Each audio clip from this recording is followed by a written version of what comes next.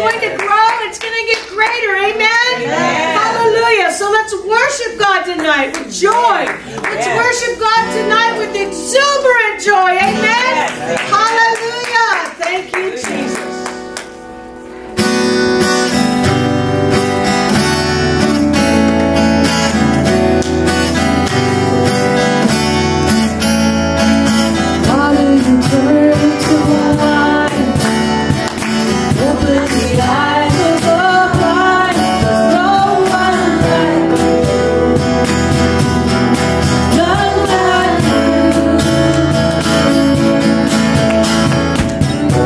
The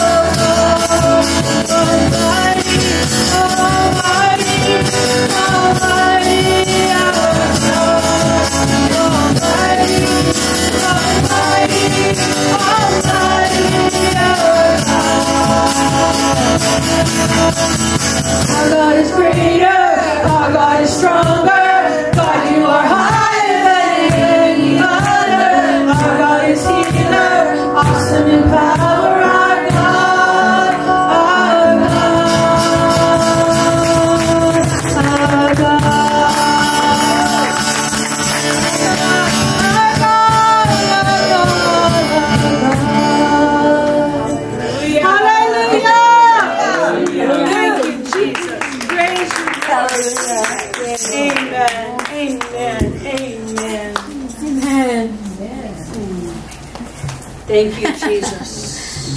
Yeah.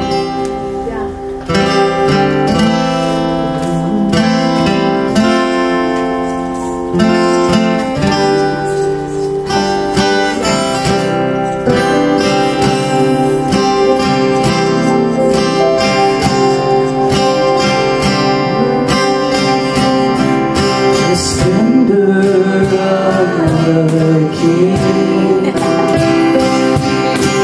love and majesty.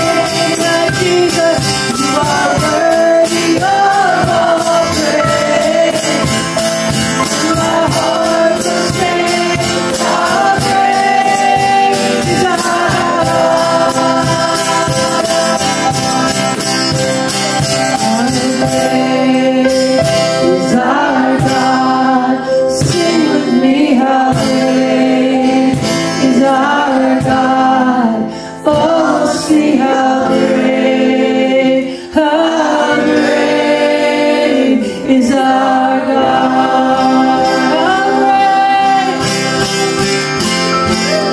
How great you are and always will be. You are and always will be. Name above all names. Jesus is worthy of all praise. Give him praise. So my heart will sing. How great is our God.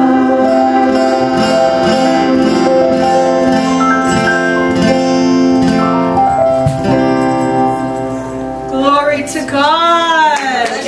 Hallelujah. Thank you, Jesus. Hallelujah. Thank you, Jesus. Amen. Yay. Amen.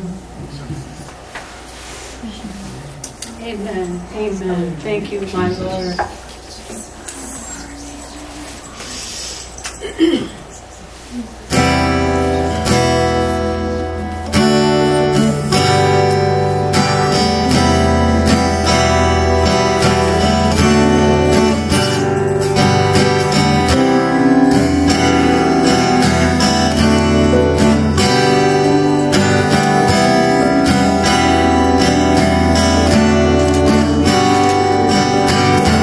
They say this mountain can't be moved. They say these chains will never break. But they don't know you like we do. There is power in your name. Heard that there is no way through. Heard the tide will never change. They haven't seen what you can do.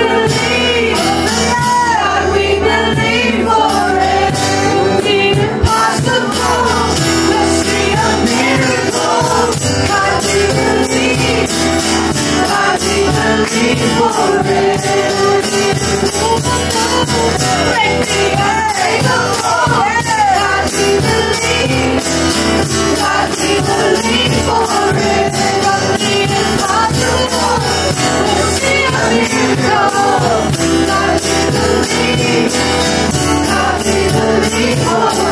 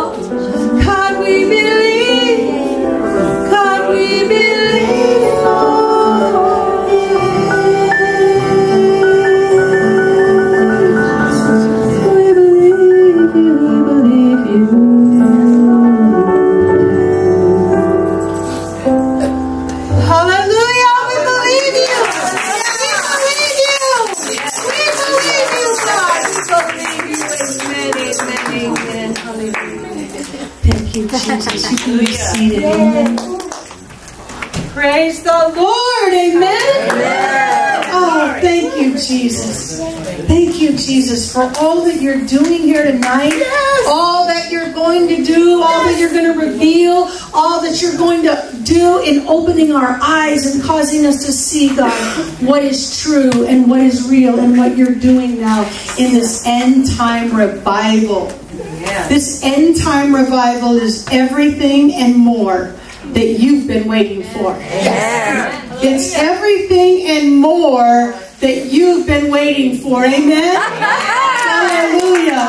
Hallelujah. And we are so blessed to be in the end time revival. There's nothing on earth like the end time revival. Amen. Glory to God. Praise God. Welcome, everybody.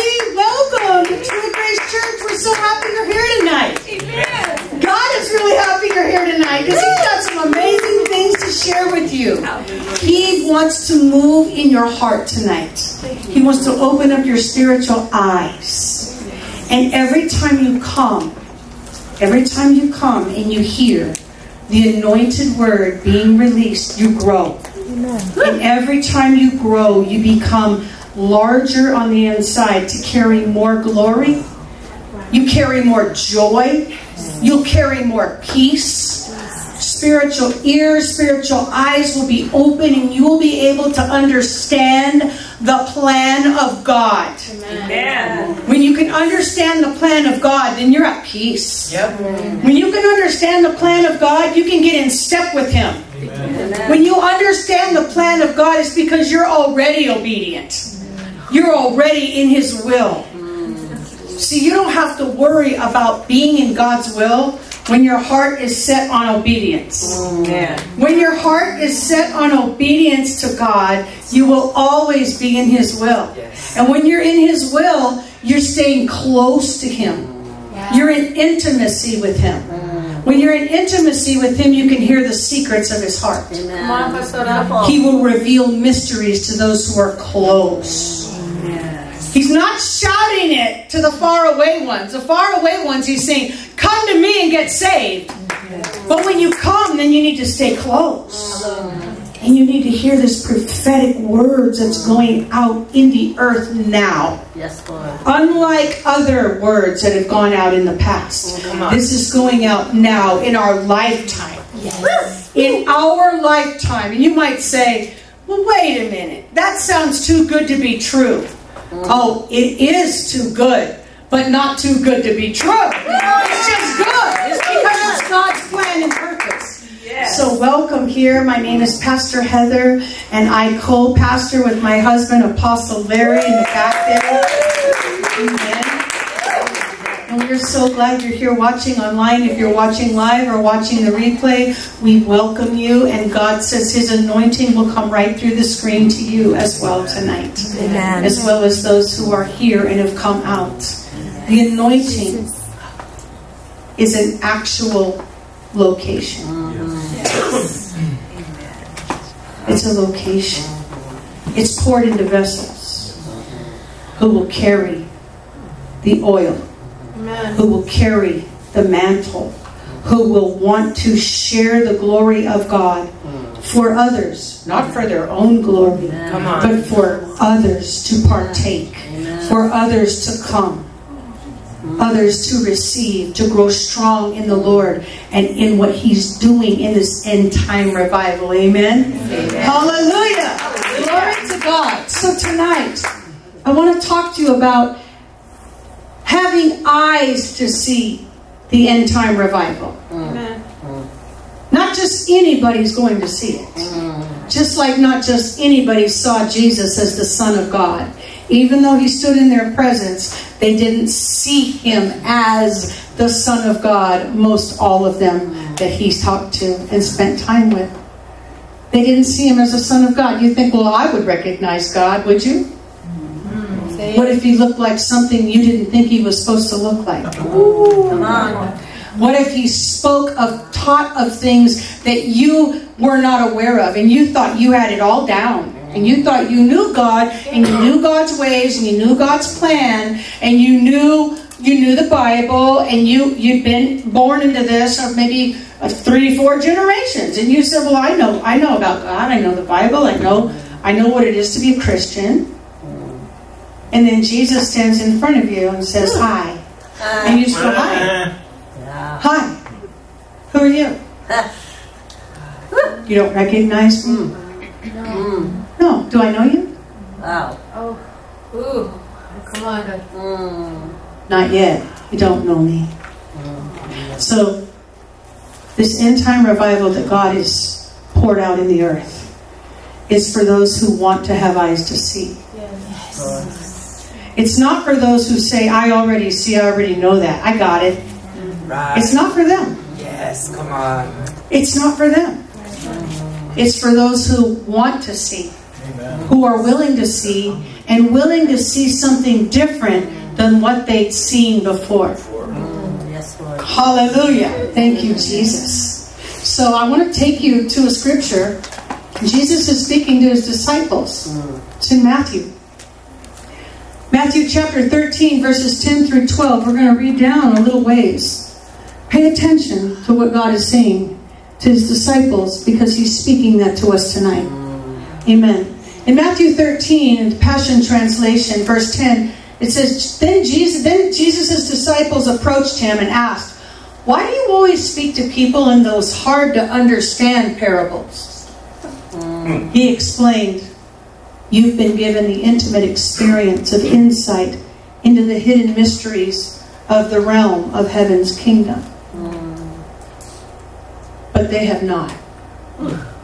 For everyone who listens with an open ear or an open heart, everyone who listens with an open heart will receive progressively more revelation until he has more than enough.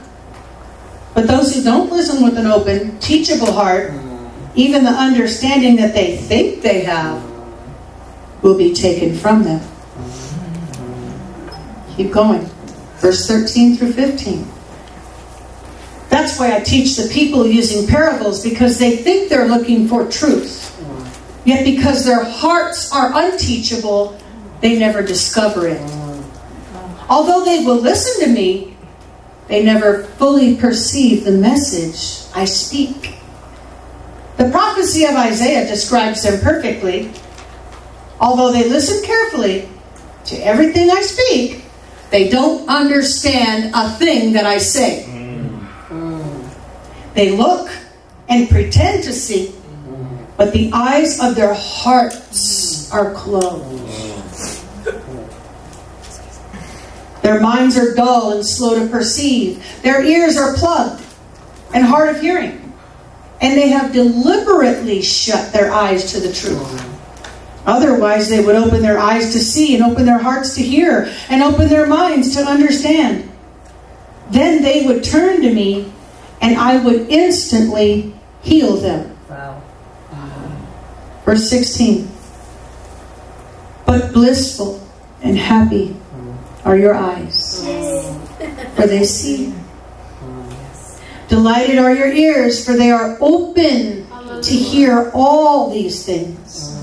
Many prophets and godly people yearned to see these days of miracles that you've been favored to see. Amen. Yes. They would have given everything to hear the revelation you've been favored to hear. Hallelujah. Hallelujah.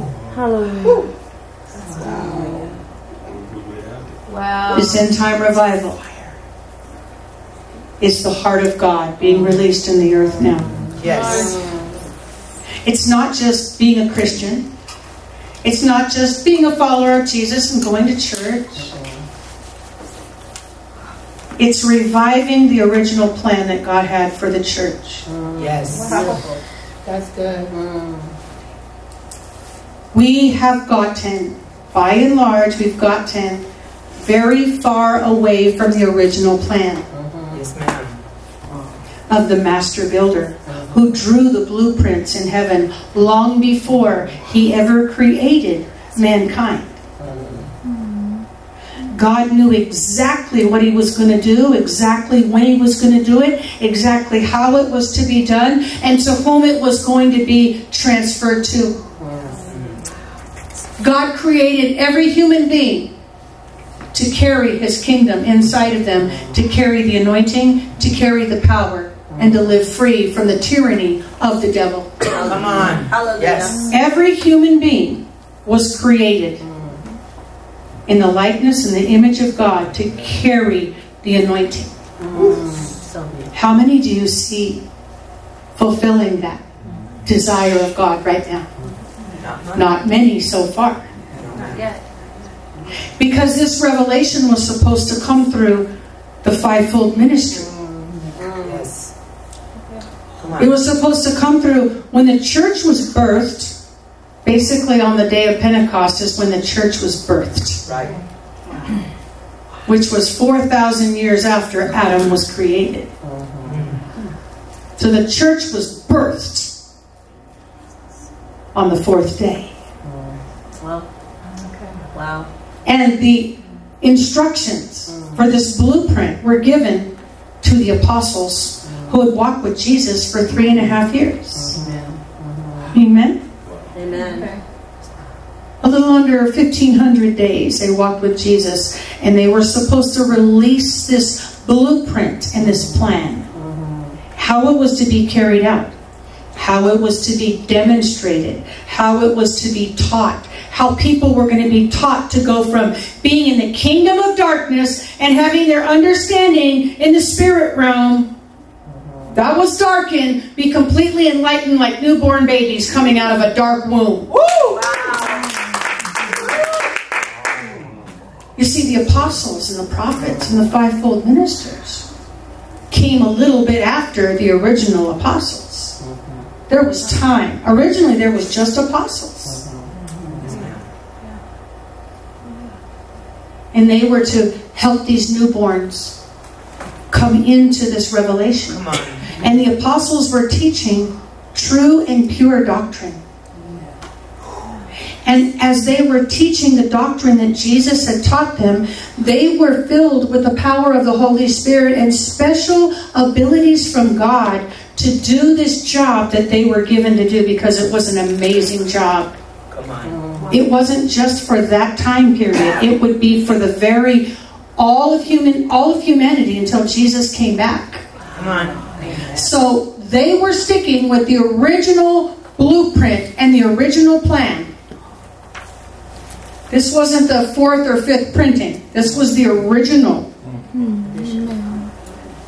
And as they were teaching, there was miracles, signs, and wonders in their ministry, exactly as it was in Jesus' ministry. Yes, ma'am. Yes, ma'am. The holy awe of God fell on every believer. Many people, thousands of people, came to Jesus in the first weeks, months, and even the first years of the birth of the church, because everything was right on time. Everything was exactly how it was supposed to go. People were being convinced by signs and wonders, healings, demons coming out was a common thing. Yes. Right. So people could be set free and their eyes could be opened. Yes. And so there was thousands upon thousands of people coming into the church and believing in Jesus and then being raised in the right way. Amen. Right. There was not a bunch of offshoot churches and denominations. There was the apostles. And then out of the apostles, God called some of them to also be prophets. Come on. And God even called some of their children to be prophets. Yes. Amen. And God began to raise up evangelists. That was a term never heard of before. That was someone who would go out and be like a herald and an evangel who would tell people about Jesus, work miracles, and bring them to the apostles. Beautiful. Beautiful. Come on. You have to understand, the only anointing on the entire planet was right there in Jerusalem. It was the hub in the beginning. Right. And then Jesus says, once Jerusalem is established, you need to go out into Samaria, Judea, into the most farthest places of the earth. Yes. And they need to know. They need to hear. And so then there became to be pastors. And pastors were anointed and appointed by the apostles. So the apostles had to see somebody for a long time. Come on. In a track record of being faithful, being steady, not going, I want to be a pastor, I want to be a pastor. No. You didn't even know what that was. Basically, that was going to be a person who was going to oversee a church in a particular region. And they were going to be under the leadership of an apostle and a prophet. Come on. Because God always starts with the anointing on the head. Always. And then it pours all the way down. Hallelujah. That's in Psalm 133. Come on. Oil is poured on the head. Jesus is the head of the church, the anointed one. The oil was poured on him, and it's now passed down to apostles, prophets, evangelists, pastors, and teachers who are called to be the equippers of the saints. Amen. Say it. The nurturers, the trainers. Come on. And each one has a very particular and precise role in the life of a believer. And a believer cannot be equipped without a fivefold ministry.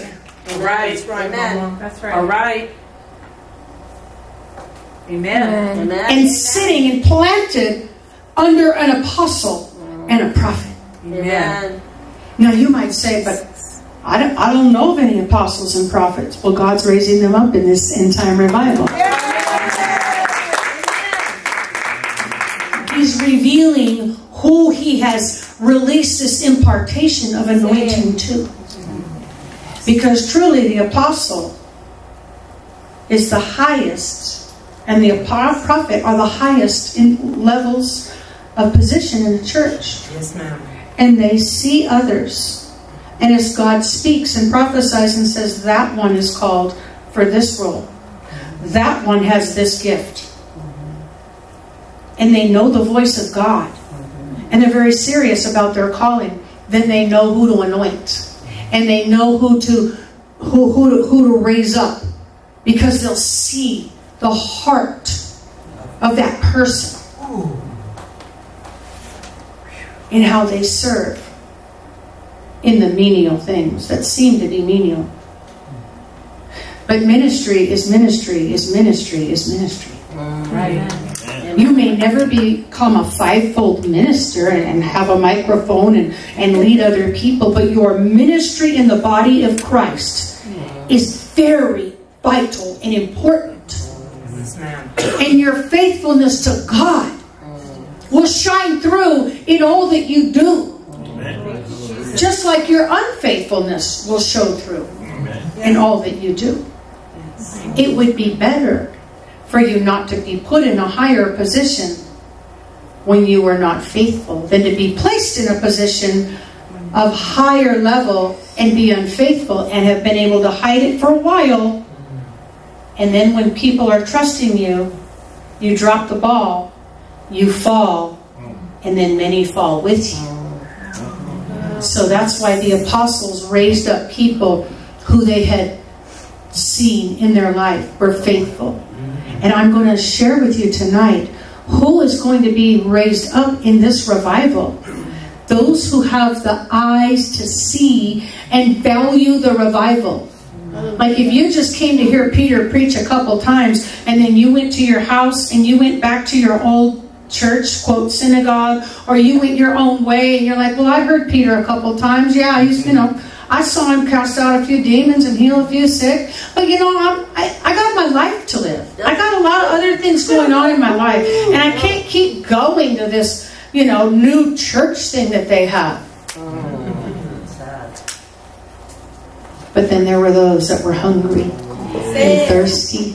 And had hearts that said, this is everything I've ever longed for. How could I go anywhere else? Right. Where else could we go? You alone, Jesus, have the words of eternal life.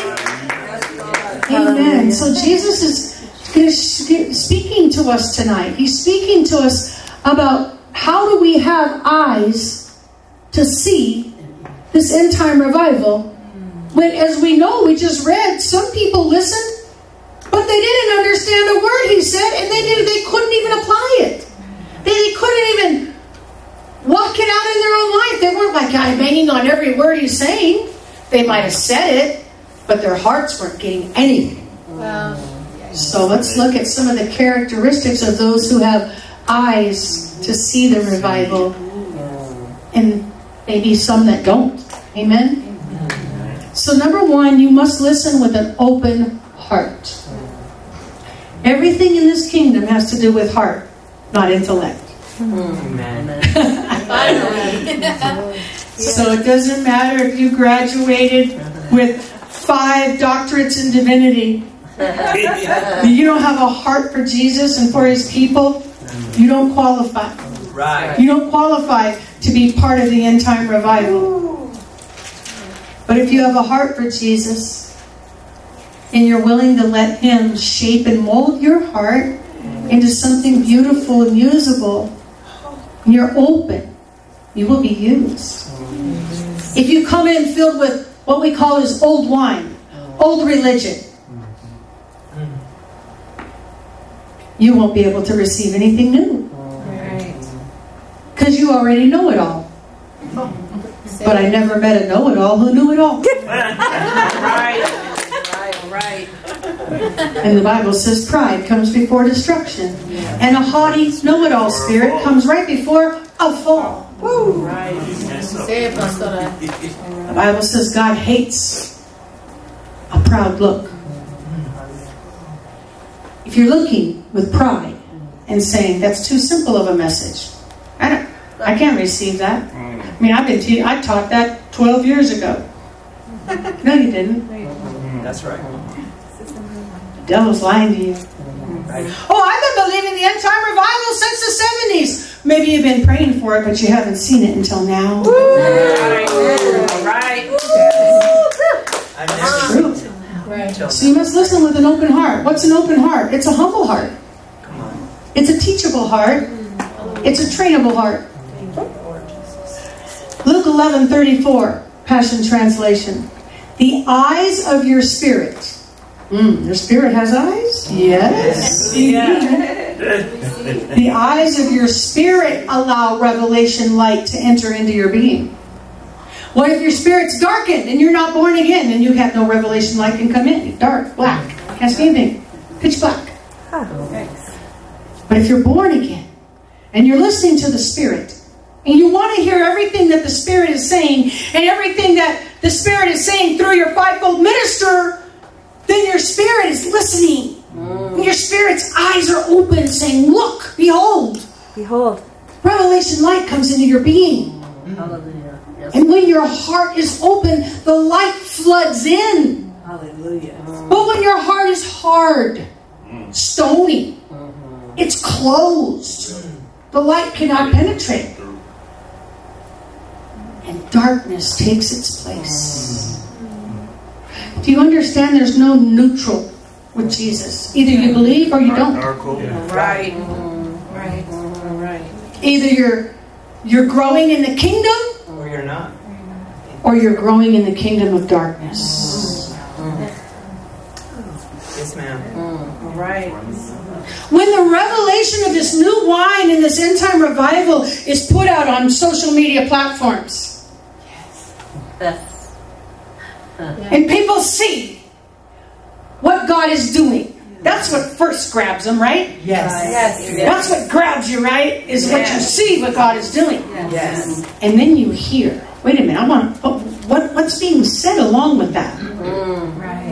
What is the teaching that's coming forth through that?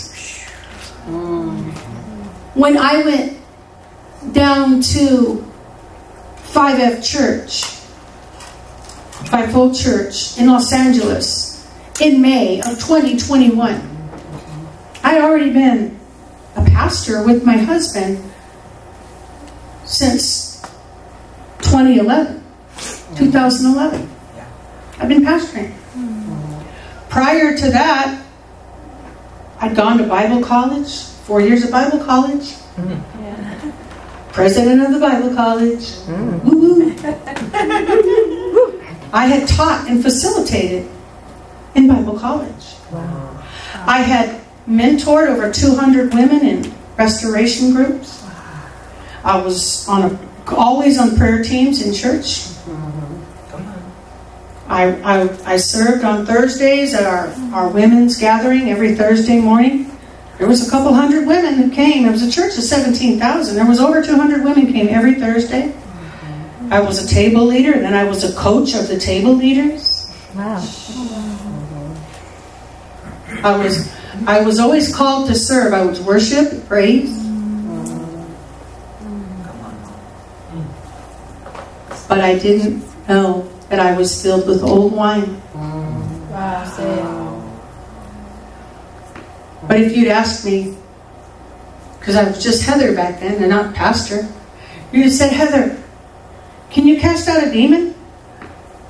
I probably would have said, I'll try. I'll give it a shot. Amen. I don't know. If you believe in healing, I do. Do you minister healing to people? Sometimes. Okay. Do you believe in miracles? Oh yes, I do believe God can do miracles. Can God work miracles through you? Through me?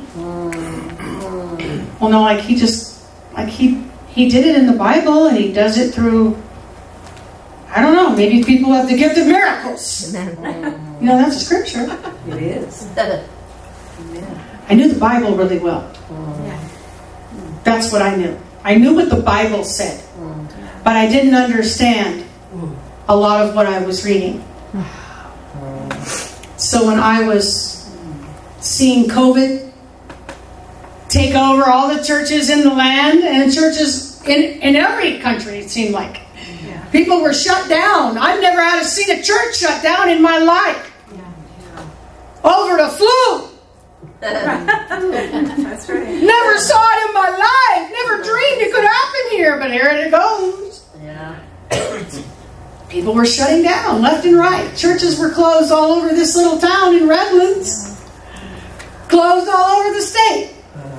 People wouldn't come to church because they were afraid to get sick. Right. Or they were afraid to get fined. Right. We weren't afraid. Right. Amen.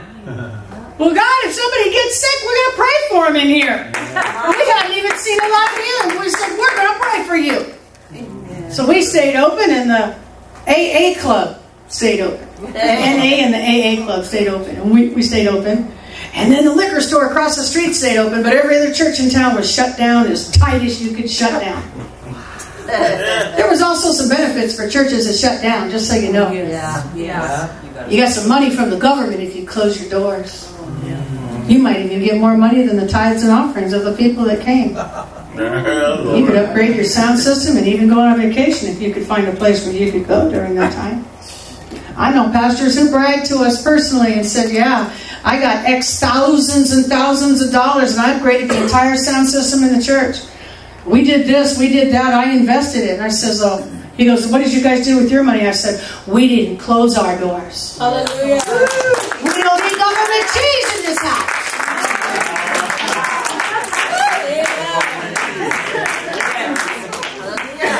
I'm not a hireling. That's the way it is. You come in, and people did come in and they were surprised. But many of our church members left. Many of our church members didn't have the faith to stay. Mike and Marlo back there, they stayed. Crystal stayed. Mike and Marlo even opened up their home and said, hey, come on over for worship night. Let's really get intimate, right? But I was so distraught with that situation. The powerlessness in my life. The fact that I had studied so many revivals and so many amazing, powerful ministers of God, but I couldn't do any of it. I never read a book about one of the great heroes of the faith, and then at the end they said, now, whoever's reading this book, I'm going to release the impartation of the anointing to you. No, it just ended with their life. And I'm like, wow, I wish I could have been them. Right. I wish I could have been this one in this tent revival. I wish I could have been this one who had raised 23 people from the dead, documented. Yeah. I wish I could have been at that 1904 revival that everybody had to call the fire department because the livery stable looked like it was on fire. But it really wasn't. It was just a fire of the Holy Ghost. I wish I could have been there. Man, I wish I could have been there when the miracles happened and people got healed and little kids threw away crutches. And blind people could see. Amen. And dead people were raised. I've never seen that, Lord, but I'd sure like to. Oh, but maybe I was born at the wrong time. No. So I was kind of in a kind of a dumpy state at that point. I mean, I was down in the dumps, to be honest with you. There was a handful of people left at church. And so I came across this, somebody shared with me that I don't even know, shared with me Apostle Catherine Crick. Hallelujah. Wow. And demons coming out of people in the park where she was ministering because they wouldn't let her rent a building in Los Angeles. I'm like, demons coming out. I'd seen a little bit of that back in the 80s, you know, and the 90s. I'm like, okay, I don't know about this, but let me just watch. Let me just watch something. I'm here at home. I might as well watch something. So as I'm watching, and I'm seeing demons come out of people like that, like that, like that, like easy, easy, easy, easy. 1, 2, 3, out, go, leave her, leave him. So, well, that's not fake. And so I started watching more and more and more and more and more. And so what really grabbed me was the deliverance and then the healing. And then the people, like, I've never seen like demons throw people on the ground and that. I mean, that was like, are you serious? Whoa. And she's just like cool as a cucumber. Like, okay, well, you got to go. You got to leave. No, I'm walking in my authority out. And then the person goes, thank you, Jesus. And I'd be like, they really got free. Amen. And then I began to listen to what she was releasing. I said, oh, she's talking about the anointing. She must be one of those special ones. Well, you know what? I'm going to go down and see one of those special ones. At least I could just be in the crowd, right? I could just be in the crowd and watch. So I went down to Los Angeles after we had our church on Sunday. I drove down there to LA. And I was outside at this park going, okay, well, there's a little keyboard, there's a little cajon, and there's a couple music stands and microphones. All right, I guess we're going to have church in the park. I kind of like this. There's people milling around. You know, it's LA. It's busy. You know, people walking their dogs and all kinds of things. People having picnics and whatever. And she begins to sing, and it was just so sweet. It was just so pure. And I said, oh, look at her. She's like 30 years old up there. Out there standing in the sun, preaching, singing beautiful worship songs to the Lord with her other worship leader there and the guy playing the cajon. And so then I listened to her message. It was about 45 minutes, maybe 50 minutes out long, an hour. And I just thought, wow, she's just sharing such beautiful words of grace. And it touched my heart. I was so happy I was there. And she says, and now it's time for ministry. I says, oh, here we go. Watch this. It was kind of like here she was down here, and we were kind of up on layers, of cement and grass. And so I just saw people come. They had this little cement circle that you were kind of supposed to not cross that barrier, so at least she had like a little area, right, to minister to people. And I saw people from all different backgrounds go. Old, young. Okay? All different ethnicities. All different backgrounds. Go up there and stand. And she began to say, God's going to release His anointing right now. I release this power of God to you now. If you have anything that you'd like to renounce, I want you to renounce it now. That you no longer want this in your life. And she began to call out anger, fear, anxiety. And I saw people starting to shake. I'm like, whoa, that was quick. That was so fast. And I knew that they weren't faking. This was not pretend. This was real. And she wasn't even like moved by it. I'm like, well, she must be used to this. Like every week, like once a year. But this is like every week. And sure enough, she'd call somebody, come, you come. And the person would be flopping around. Sometimes cussing at her. Sometimes yelling, sometimes screaming, sometimes head down, sometimes crazy eye. I mean, I saw people literally, you can't do this, because we tried it as kids, to roll your eyes so far back in your head that all you can see is the white. It's like you still got to see part of the iris, right? Right. No, these people's eyes were completely rolled back in their head. I'm like, that has got to be a demon. And so I was probably looking like some looky-loo, and here I am, a pastor. I go, I got to go down close. I got to get close to this. You know, you're seeing the most miraculous thing. You want to get right up on it. Right, so there was a little backstage there, back area, you know, it was just open, and I got back there and I started watching people's faces. She had buckets out. Thought, what? Oh, the buckets. Well, the buckets are for the vomit. Oh, okay. Oh, that makes sense. So people are rolling in their vomit, all right, or spitting up. And then there's blankets, because people are going down in the power of the Holy Spirit, and up goes the blouse, and up goes the dress, or whatever, nice, and you're covering them up. You know, that was like the side stuff, but to see, like, what really happens when a demon comes out of a person. Amen. And then I saw demons talking back to her through the people in crazy voices, and I'm like, this is real. These people had this in them. These are normal, average, everyday people walking around. These are people who wanted to come to church in the park. Yes. These were not like we're going to go to the asylum and pull them all out. These were just normal looking people. It was amazing to me. Yes. And I just cried. I cried and I cried because people were getting free. And it was happening in public. It was happening in a park. And this woman was just so calm and cool. She was just peaceful. She was full of grace, and she was full of authority. Although she probably didn't weigh more than 120 pounds. I mean, like, whoa, but she was full of authority. She could have been 12 feet tall, you know, and I was like, wow. I watched and I was so excited. I came home, I told Apostle Larry, I said, oh my gosh, you're going to come and see this. This is amazing. And so that was week 1. Week 2, week 3, I showed up. I showed up with somebody who needed deliverance really badly. Her mother had asked me, would you please take my daughter? Yes. And another woman from our church went. And so the ministry time came, and here we go down to the front. I kind of pushed her up there. I said, go. She was manifesting a little bit. I said, you go, you go. And she goes, you come with me. I'm like, oh, okay, because I don't like to be in front. Whether you think that I'm up here and this is like so easy for me, I really don't like to be in front, do I? No.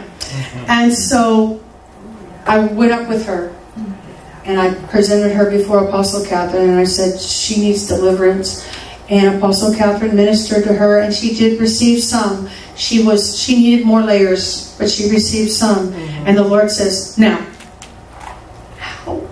There was cameras. There was live phones going on me. I don't know. Camera, people right there looking at you, and you know, normally I just kind of like forget that, but I just did. I stepped up and I said, I'm a pastor and I need this anointing. I need this anointing. Would you impart this to me? Beautiful. Because 2 days earlier I tried to cast a demon out of someone here at the church during a gathering on a Friday night in the back room there. I tried to cast a demon out. And she began to manifest, and she went down on the ground, and she just was holding her throat. She couldn't talk. Amen. It was Marlo in the back with her head. And she couldn't speak. And this wasn't just like, well, I'm going to pray for you. God bless Marlo, you know, bless her marriage, and bless her kids. And no. She could not breathe even. I could see like veins in her neck. She was like, oh, I've got to be able to do something about this. This is not, I'm not calling 911 because this is not a medical emergency. This is a spiritual emergency. And so I began to pray. Other people in the room began to pray. And it began to kind of like get a little out of control. Like, you come out, come out, come out, come out, come out. I was like, no, in Jesus' name, you must come out. Well, the demon wasn't responding to my authority. And I realized I don't have rank on this thing. I don't have rank on this thing. Like, you know when you got rank and you know when you don't. Yeah. And it was 2 hours later. Still on the floor. I didn't want her to see me cry, but I was crying. So the only thing I needed to do was just begin to sing over her. Just sing for peace. Just peace. And she breathed a little bit better. And she drove home. And I knew no demon came out that night. But she trusted me as a pastor to be able to do it, and I couldn't. So when I showed up on Sunday at 5 at church, I was serious. Yes. Even Apostle Catherine goes, "You were so serious when you came." I said, "I sure was." Because look, if I'm a fireman and I'm supposed to be putting out fires and I don't have any water, I got a hose, but I got no water, I am useless. I'm just a spectator watching somebody's house burn down. If I can't cast out demons and minister healing and walk in the authority of God, then what am I? I'm just a puppet. I'm a pretend. I'm a wannabe. Get out of the ministry. Go drive an Uber or something, but you're not qualified to do this. These are people's lives and their souls. You need to be spiritually equipped. And this was on me. So I walked up there and I says, "I would like you to release this anointing to me." And I told her, I says, "I don't see you as any less than me." Kind of a dumb statement because I didn't even understand what an apostle was, but I'm looking at a lady who's, she's younger than my kids. She's half my age. But I said, I want you to release this to me, if you would. I don't know where all the other pastors are. I was thinking, why wouldn't everybody just be, all the pastors would be filling this part. Amen. But they didn't recognize the apostle. Wow. And the only way I recognized it was by the miracles, signs, and wonders. I still didn't understand the teaching yet. I hadn't even gotten to that part yet. Wow. I just knew I need this. So she spoke up some prophetic words over me. She says, "I see your words like fire coming out there, very sharp, and they're going to break down religious walls and barriers." She says, "You have a very rare heart.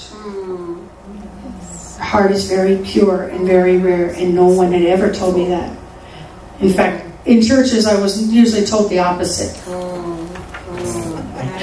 So I received the impartation. She put her hand on me. Although you don't have to have her hand put on you, but she did put her hand on me. I went back in the power of the Holy Spirit and I received it. And then it was put to the test 3 days later right here in this church. Amen. When the same woman, not the one that I took down for deliverance, but the other woman that traveled with me, that same woman was here in our church, and I'd known her for 7 to 8 years. Was crying and wanted prayer at the end of service. And her friend brought her up and said, "She wants prayer." And I said, "What do you want prayer for?" And number 1 was she had confusion. And number 2 was she's had thoughts of suicide. And I didn't know any of these things about my friend, because that's not what you talk about when you go out for coffee. Did you know I'm confused and I think about killing myself all the time? You don't say that to somebody who can't do anything about it. Right. You might tell your therapist or your counselor, but you don't tell somebody who can't do anything about it. So she had never told me, but now she did. And so I said, "Would you like to renounce that?" And she said yes, and she renounced. And I said, "In the name of Jesus, I detach you from that confusion, and I command that spirit to leave you." And I did it all by faith. I wasn't feeling tingling. I wasn't seeing angels. I wasn't seeing Jesus giving me a thumbs up, nothing. It was all by faith. There was no vision I was getting, because God was teaching me, you're going to have to walk by faith and not by sight. Heather, you're going to have to do this. And so when I spoke that, she began coughing. And nobody knew what to do. They thought, "Oh, she needs a throat lozenge or something." No. Our people had never seen that. There was only 12 here anyway. And so she began to cough. She went down on the ground. And I said a couple more times, "Come out! Come out of her!" She went down. She stopped coughing. She looked up. She says, "It's gone." She was so happy. I was like, "Oh, that was so easy." Didn't have to hit her in the head with the Bible. None of that stuff. No big wooden cross, nothing. Being facetious. And so then she said, "But there's more." I said, "There's more." "Well, what is it?" She says, "It's the suicide. Because we just dealt with the confusion. It's the suicidal thoughts." I said, "Okay, well, would you like to renounce ever wanting to kill yourself?" "Yes." She began to renounce, and she began to walk backwards from me. Not like to me, like you should be coming to me. She's walking backwards. And as she's walking backwards, all of a sudden this voice comes out and says, I own her. And I went, that's not my friend's voice. It's on now. Right. It's on. Okay. And I look over to the seat where usually my husband is, and he wasn't there that night. He was at home. He wasn't feeling well. So I'm like, I don't have natural backup, because he would back me up. I need spiritual backup. And the Lord says, no. No. You received the impartation of the anointing on Sunday. You now need to walk in it. And I said, can I do this? He said, we'll do it together. I said, okay. Wow. So that was in a split second. Nobody knew what was going on in my mind, in my heart, talking to God. Yeah. And that demon's looking at me, and her eyes changed to look like a goat's eyes. This woman has beautiful blue eyes, but her eyes look like a goat's eyes, like a snake. They're straight up and down. It's not like a round pupil, a human being. And I looked and I went, okay. And then I got this righteous anger in me, and I said, you don't own anybody. I'm not talking to the woman. I'm talking to the demon. Yes. You need to understand, you don't see the demon, but you talk to the demon. The demon just talked to you. And you don't sit there and have a conversation and find out, when did you come in? What's your name? How many of you? I didn't ask any of that. I'm not going to have a conversation with a liar, because he's not going to tell me the truth anyway. Right. So I said, you don't own anybody. I said, you need to come out of her. And then the coughing began, and then she fell down on the ground, and then a lot more, like rolling around a little bit. And I said, all of you must leave her now. Amen. I've only been watching Apostle Catherine for 3.5 weeks. Beautiful. But God had given me the impartation, and I walked in it the best that I knew how. And I've grown since then. Yes. But that demon came out, and she was set free right there. And when she looked up, she says, it is God. And she was shocked, because she heard that demon speak through her. But it had authority over her. And it was gone now. Amen. And that was the first night she said she ever slept without horrible dreams, horrible conversations and thoughts going on in her head. And she did not ever want to kill herself again. Amen. Glory to God! So that was my intro to 5F Church. And I could have just said, well, okay, now I've got the anointing to cast out demons. I'm good to go. But the Lord says, But wait, there's so much more. And I started listening to the teaching. New wine. Well, I've got new wine. I'm a Christian. And I'm a grace preacher. Lord says, you don't have the new wine. What do you mean I don't have the new wine? You don't have this new wine. Wow. Yes, I do. Heather, no, you don't. You don't. You have what you have, but it's not what I want to give you. There's a lot of old still that's lingering down in there. It's like, you ever try to clean out your garage?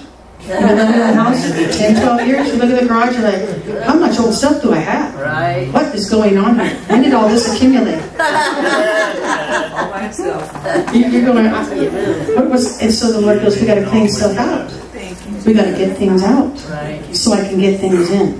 Because you can't just preach grace and all the old stuff that you've been preaching and cast out demons. This is new wine. This is the revival of the end time. And it's not just the power of God to heal and to cast out demons. That's part of it. But it's the authority, it's the anointing, it's the chain of command, it's the restoration of the fivefold. Heather, you don't even know what it is to be a pastor yet. But I've been... Heather. Yes, Lord. Okay. But when your heart is open, the light floods in, and your heart is hard and closed, the light can't penetrate into a dark place. I had to go down, and I have been doing this for over 3.5 years, and I will do it the rest of my life. Listening to Apostle Catherine teach me about the new wine. And as she teaches me, old is leaving and new is coming, and old is leaving and new is coming. And I have the most wonderful teacher who's so patient with me. She's so patient. Because I was kind of like those Jews that came along and followed Jesus. Oh, we know about the law. He goes, well, I'm not teaching that anymore. What? Yeah, we're not doing that. We're doing kingdom now. Kingdom. Come on. But I was really good at the law.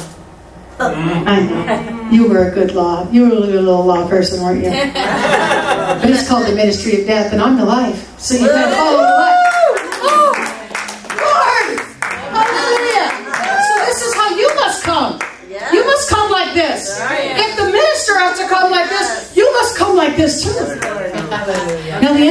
revival will not look like the old time revivals. Come on. Just give me that old time religion. Give me that. Do you know that song?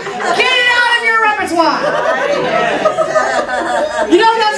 Do you know that song? That's an old song. Give me that old time religion. It's good enough for me. It was good for the Hebrew children, and it's good enough for me. No. The Lord says that's never what I wanted. Can we get the air on a little bit higher? It feels very hot in here. And the Lord says, I want to do the original plan. And you guys have never seen the original plan. It will look like the kingdom of God come to earth. Oh no, that's when Jesus comes back. I already know about that rapture, and I'm pre-trib. Right, God? He goes, no, we're not talking about that now. We're talking about the kingdom coming to earth. Well, wait a minute. What do you mean the kingdom coming there? Like the plan of salvation? That's part of it. That's intro. But then you're going to walk in the kingdom. Amen. On the earth. Yes. Well, what does that look like? He goes, well, stick around. Let's go back and read Matthew, Mark, Luke, and John. Come on. Right. Beautiful. Let's go back and read the book of Acts. Yes, Lord. Stop trying to do stuff in Greek and Hebrew right now. Go back to the book of Acts and the Gospels. That's what your ministry is supposed to look like. I can teach you about healing, but I can't heal. I can teach you about demons coming out, but I can't. No, I need to be able to do it. Yes. I need to understand new wine. I need to understand fivefold. I need to understand anointing. I need to understand the chain of command. I need to understand how the whole kingdom works. Yes. Yes, Lord. So now look, Matthew 6:10. Jesus was teaching the disciples how to pray. They said, could you teach us how to pray? Because you're praying. You go and pray and your prayers get answered. He says, yeah, here's part of it. God, your kingdom come, your will be done on earth as it is in heaven. When's the kingdom supposed to be happening? Now? On earth now?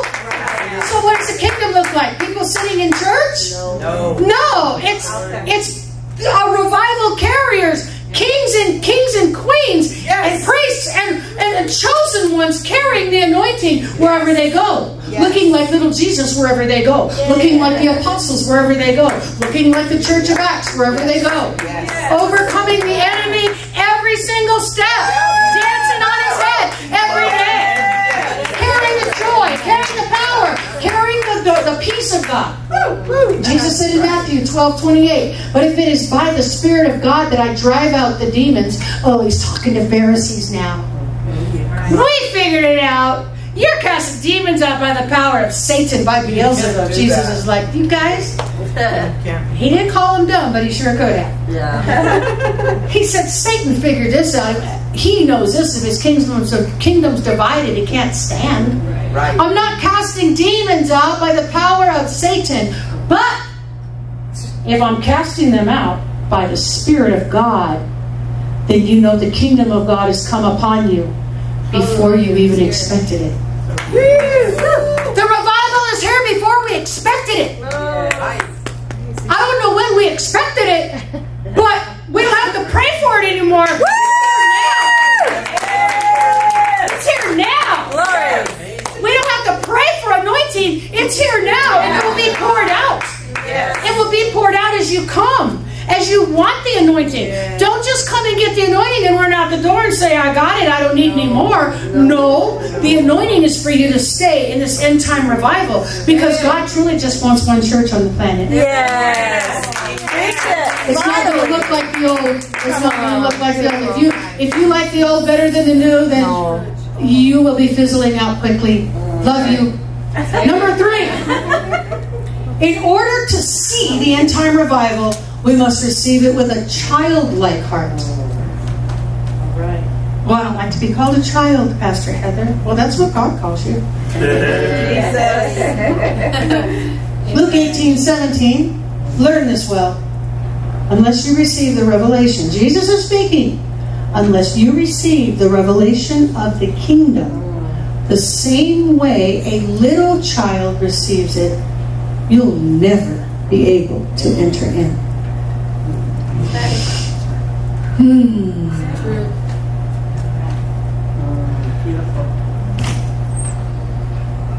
Children, little children, are like sponges.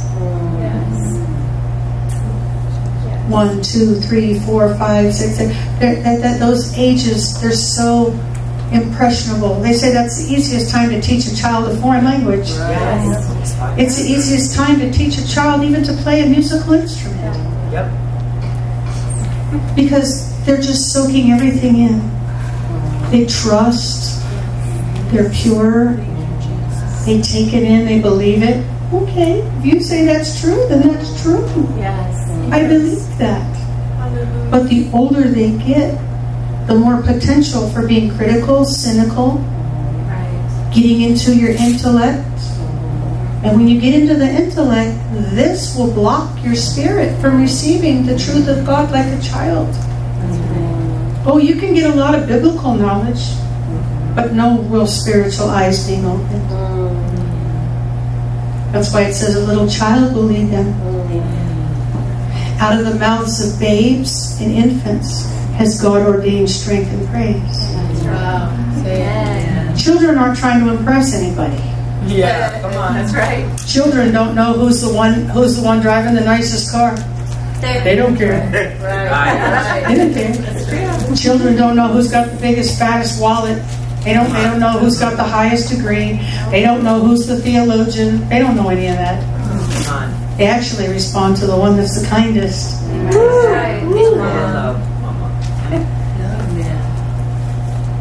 Mark 10:15, Jesus says, please listen to the truth that I speak. Whoever does not open their arms to receive God's kingdom like a teachable child will never enter it. When you open your arms wide to receive this end-time revival, you say, this is all I want. This is all I need. This is everything I've ever longed for and so much more. God, the half of it wasn't told me of how good it would be. This is all I want. This is all I need. I don't want any of that old stuff. None of it. I just want the new. I just want the new. Keep flooding my mind with revelation light. Keep flooding me with revelation light. My spirit eyes are open. My spirit eyes are open. I shared today with somebody. He said, keep listening to the messages. Keep listening to Apostle Catherine.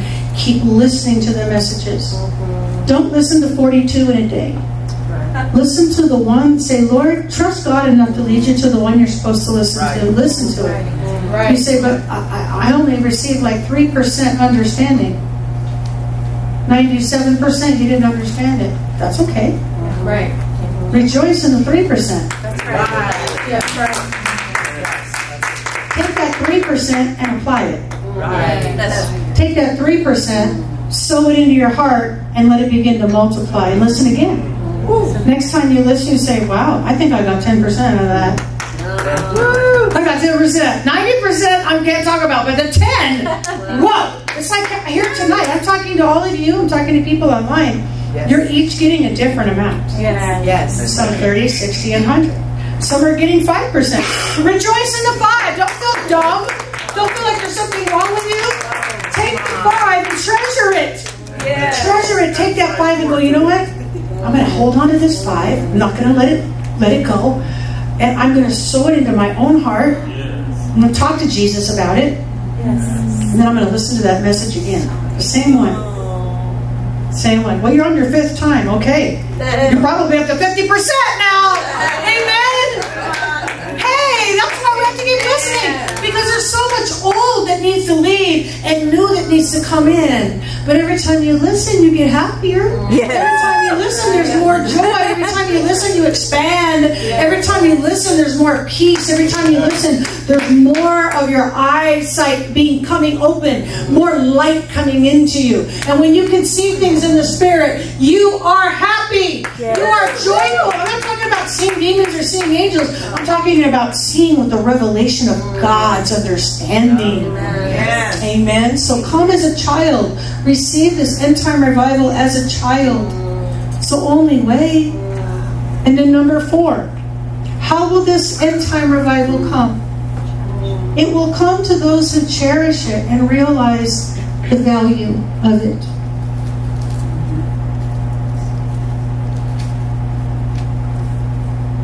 Jesus said in Matthew 21, verse 42, 43, he says, Jesus asked them, Have you never read in the scriptures the very stone which the builders rejected? That's the religious leaders. Come on. They rejected and threw away. Has become the cornerstone? The cornerstone is the most important stone in the entire foundation. Right. It's a perfect cube. This is the Lord's doing, and it's marvelous in our eyes. Remember that scripture he says? I tell you, for this reason, religious leaders, Pharisees, skeptics, scoffers, criticizers, the kingdom of God will be taken away from you and given to a people who will produce the fruits of it.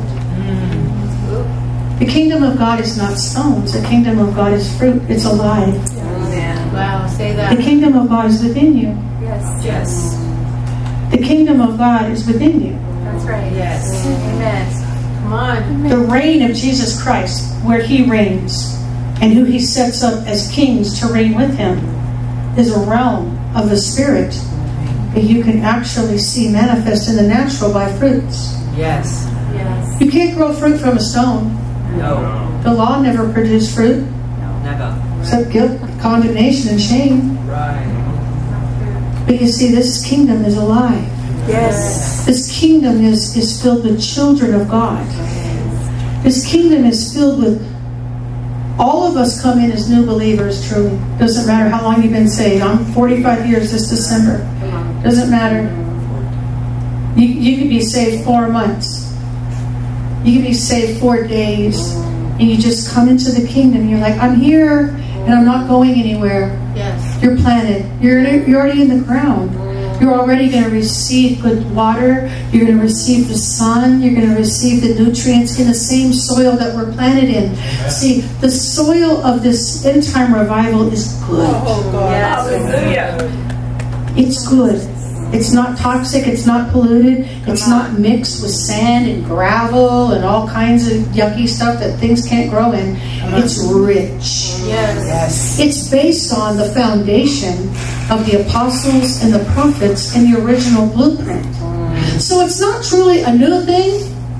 It's a revival of what was originally planned. Hallelujah. Wow. Because when people say, you're in a cult, you're teaching a new thing, I'm absolutely not teaching a new thing. Amen. It's a new revelation. Yes. Come on. Yes. But it was revealed through Jesus, to his apostles, to his followers, to the Acts church. Come on. It was revealed to them, and they operated in it, and then it was revealed even in a greater way to Apostle Paul. Amen. Beautiful. You know, the Apostle Paul actually enlightened all the other apostles. Yes. Beautiful. And he never physically walked with Jesus. Wow. Right. Peter could have actually sat at the feet of Paul and learned from him. All right. Yep. Amen. Yeah. All right. Yeah. That's right. Yeah. Paul came a little bit different season after Peter. Peter was doing what he was supposed to do. He was transferring from Jesus into Pentecost and in the birth of the church. And then Paul came a little bit later. They lived at the same time, overlapped a little bit. But then Paul came a little bit later. And God gave Paul the details of the blueprint. Amen. But this will come to those who cherish it and realize the value of it. There are people that came to this church. Yep. They came for a little bit and they said, I don't have need of this ministry anymore. I'm going to move on. And so they moved on. I don't know where they are. I don't keep in touch with them. I don't check up on them. But they didn't value what was being poured into them here. And those of you who have stayed, you value. Yes. You cherish it. And it becomes more precious. It becomes more valuable. Because you realize, I am growing. I'm changing. I'm being transformed in this anointing and in this end time revival. This is why I'm here. Because the old couldn't change me. It could just rearrange the furniture, but it was still the same old house. Right. But everything's new and upgraded now. Amen? Hallelujah. This is my last slide. The end time revival will completely transform Christianity. Get ready. Hallelujah. It will completely transform Christianity as you know it and as I know it. Hallelujah. Amen. Amen. All those heroes of the faith that I read about, that I have their books, who are in heaven now, most of them. Yeah. Look at this time and say, oh, I wish I could have lived then. Amen. I wish I could live now. I wish I could live now in 2024. And we had a taste. But this is it. This is it. It will completely transform Christianity as we have known it, because it will transform each and every person who believes. No one, do you hear me? This is prophetic. No one will look the same. You stay in this revival, you stay in this anointing. No one will look the same, believe the same, think the same, speak the same, or live the same as you did pre-end time revival, pre-anointing, pre-exposure to what God has brought through Apostle Catherine Craig. Amen. She's the Apostle Paul of the day. Amen. That's just the way it is. I recognize it. People don't recognize it. It doesn't matter if you don't recognize it. They crucified Jesus, the Lord of glory. They didn't recognize Him. All right. But see, I know where my impartation came from, and I know where my revelation comes from, and I know where I'm planted, and I'm not leaving. Amen. So now, each one who receives the vessels that God has chosen to bring the kingdom here at this time. This is a line in the sand right here. I'm going to go back and start that sentence again. Each one who receives the vessels that God has chosen to bring the kingdom here at this time will be overflowing with more and more revelation, more understanding, more joy, more peace. And I'm going to add more authority and more power. See, because you couldn't look at your pastor like I look at Apostle Catherine. You couldn't look at your pastor like that. If your pastor's old wine, you can't look at your pastor like that, because your pastor couldn't transform you. Your pastor could preach and make maybe a man or woman of God, but they could not release the impartation. I was in church after church. Nobody released the impartation to me. They didn't have it to release. But I'm wondering, where did they get theirs? Or do they have it? Do they want it? Do you want it, ministers? Do you want it? Come to 5F Church. Come and receive it in Jesus' name. Come on. Timothy was never ashamed of Paul. That's right. Never. Timothy was a spiritual son of Paul. Yes. He says, I learned everything I learned from my spiritual father. I'm so happy. I was trained under the best. In fact, I didn't even want to leave him. He told me, you got to stay in Ephesus. No, can I go with you? Oh, you got to stay here, son. So I'm definitely proud and not ashamed of my spiritual mother, Apostle Catherine Craig. And because my life has changed, I'm now able to preach the gospel with power and authority and anointing. I'm able to now understand so much more, and I'm still growing.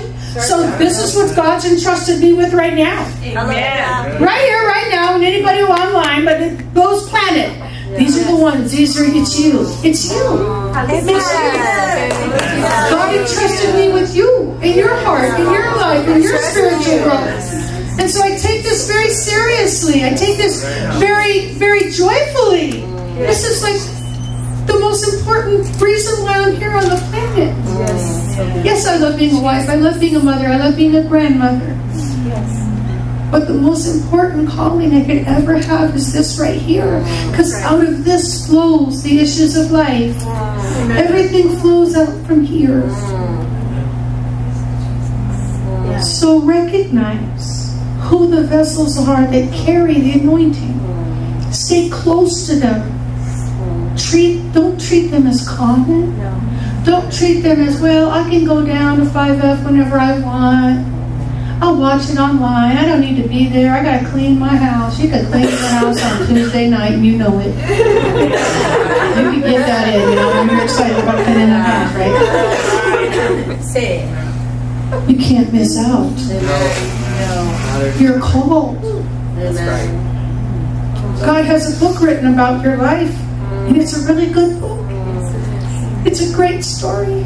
It's a story of overcoming so many trials and so many afflictions, disease and sickness and demons, overcoming trauma in your life, overcoming rejection, overcoming generational curses and things that had latched onto you before you ever came out of the womb. Your story is good, but it's got to be where you got planted in the anointing, and then you begin to flourish, and then you begin to grow, and then you begin to produce fruit for the glory of God and for the kingdom, so you can look just like Jesus. So look at Matthew 13:12, my last scripture. Jesus says, "For everyone who listens with an open heart will receive progressively more revelation." The progressive, until he or she has more than enough. But those who don't listen with an open, teachable heart, even the understanding that they think they have will be taken from them. I said there's no neutral. Either you're growing in the anointing or you're dying. It's like a tree. A tree is either growing or it's dying. What causes trees to die? Usually they get infested. They get a disease. They get a sickness. And there's not somebody there to take care of it or cure it. Don't let the doors of the enemy of skepticism of this end time revival come into you. Don't listen to people that don't believe what God is doing. If any of the apostles listened to their skeptical family members, they would have never followed Jesus after the cross and the empty tomb. They would have gone back home to fishing. They would have walked away like many did, and you'd never read about them. They had to press through. They had to walk through criticism, persecution. Some of them kicked out of families. Some of them kicked out of synagogues. Some of them kicked out. Some of them, even their wives left. It's even said that for Paul, to be a Pharisee, you had to be married. We never read anything about his wife, but he did write, if the unbeliever leaves, let him leave. The brother or sister is not under bondage in such a case. Right. So Paul could have actually had a wife. He went on with Jesus. That's right. Amen. Hallelujah. So good. What will you give in exchange for the anointing? Nothing. What would a man give in exchange for his soul? Nothing. You see, this end time revival, there's a place for you at the table. Yes. Thank you, Jesus. It's a place of honor. It's a place of healing. It's a place where you get to testify. And if you're not at the table, nobody's going to hear your testimony. Nobody's going to hear how God delivered you and how God saved you and how God healed you and how God changed your life. They'll just be an empty seed. So right now, say, I'm planted in this end time revival. I'm not going anywhere. I'm going to grow. I'm going to grow. I'm going to flow. I'm going to flow. I'm going to walk in authority. I'm going to walk in authority And power. and power Over the enemy. over the enemy. I'm not backing down. I'm not backing I'm down. not caving in. I'm not caving I'm in. not giving up. I'm not giving up. I'm getting up. I'm getting I'm up. rising up. I'm rising I'm up. taking my place. I'm taking my place. Jesus died to give it to me. Jesus died to give it to me. The Holy Spirit inside of me The Holy Spirit inside of me is yearning for me to take my place. yearning for me to take my place. I'm coming into this revival. I'm coming into this revival. I'm in this revival. I'm in this And revival. I'm staying in Jesus' name. And I'm staying in Jesus' And name. I'm going to receive everything And I'm going to receive everything that God has for me. that God has for me. Amen. Those of you who have said that and declared it from your heart, you just made God smile. Bless you, God. You just made God smile and you made the devil mad. Amen. The devil will try to come against an anointed child of God. Right. But God already knew he was coming, because the devil has no tricks up his sleeve that God doesn't already know about. That's right. This is your time. This is the greatest opportunity of your life. This is greater than having the winning lottery ticket, Powerball, whatever that is. This is greater than anything yet could be offered to you now and in eternity. Because the Lord says, choose this day whom you serve. Choose today. Today is your day of choice.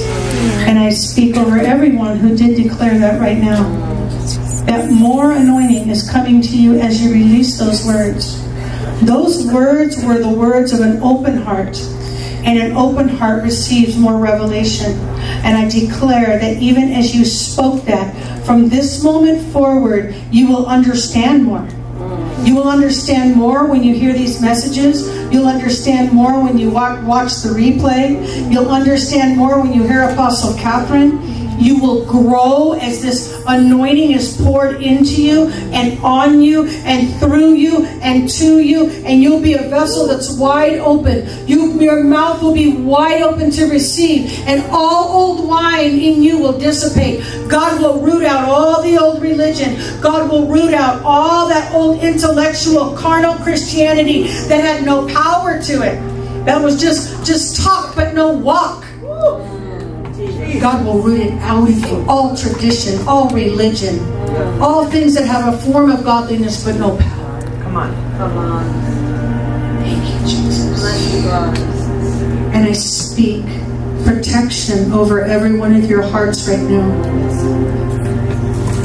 That anyone and any enemy who would come to try to snatch this beautiful seed and this anointing and this calling out of your heart and out of your life would be struck down by the power of Almighty God. For His angels have been given charge over you to keep you in all of your ways, the ways that you do in obedience to God. Watch over you and to keep you. Those angels will bear you up in their hands, even if you dash your foot against a stone. The enemy may throw something to try to trip you up. You're going to leap over it. The angels will lift you up over it. You won't fall into a pit, and you won't stumble over a stone anymore. In Jesus' name, I declare that you will grow, and you will grow strong, and you will last long. And the fruit of the Spirit will grow in you stronger and stronger, more beautiful, more abundant, sweeter as the days go by. I speak over you now that your identity is known in heaven. And it's time for you to know your identity here on earth. You're not John Doe or Jane Doe. You're not Susie Smith or Johnny Miller. You're a child of the living God. Your name is written in the Lamb's Book of Life for a reason. So you can make your Father proud. That you believed Him. And you believed what He said to you. Without having to see it, you believed it, and then it came to pass. Yes, Lord. And I declare each and every one of you are able to share your testimony. Your testimony is not too small. Your testimony is not too long. Your testimony is not dry and boring. You will share your testimony. Your testimony will bring people into the kingdom when they hear of the wonderful works of Jesus.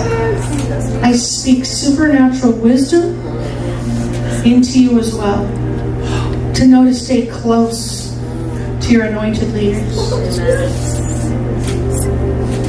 to not wander off into other teachings, other novel doctrines, traditional teachings of men that have no power. That's right. I speak over all of you to have a childlike heart. Children don't want to go far from their mom. They don't want to lose sight of their mom. Children want to be with their mom. Children want to be with their dad. And I declare that you will have such a hunger and a thirst to be near your spiritual leaders. Yes. So they can sow into you. So you don't get pulled away by some spiritual kidnapper who wants to harm you and hurt you. And there's plenty of them out there. but that you will stay close and you'll stay safe. And you'll feel the protection around you all the time. And the Lord will keep you. He'll make His face to shine upon you. As you walk in this revelation, God will be gracious to you. He'll lift up His countenance and His glory upon you. And His peace will become your peace. And His joy will become your joy. And His victory will become your victory in every situation, in every circumstance. Every minute of every day, you shall walk in victory. For it's victory that God gives to you. His victory becomes your victory. I declare this now in the name of Jesus. Hallelujah! Hallelujah! Thank you, Lord. Praise God. Praise God. I'm going to have you sit just for a moment, amen, before we go to ministry. Thank you, Jesus. I'm going to give you an opportunity right now to sow seed into the work of God.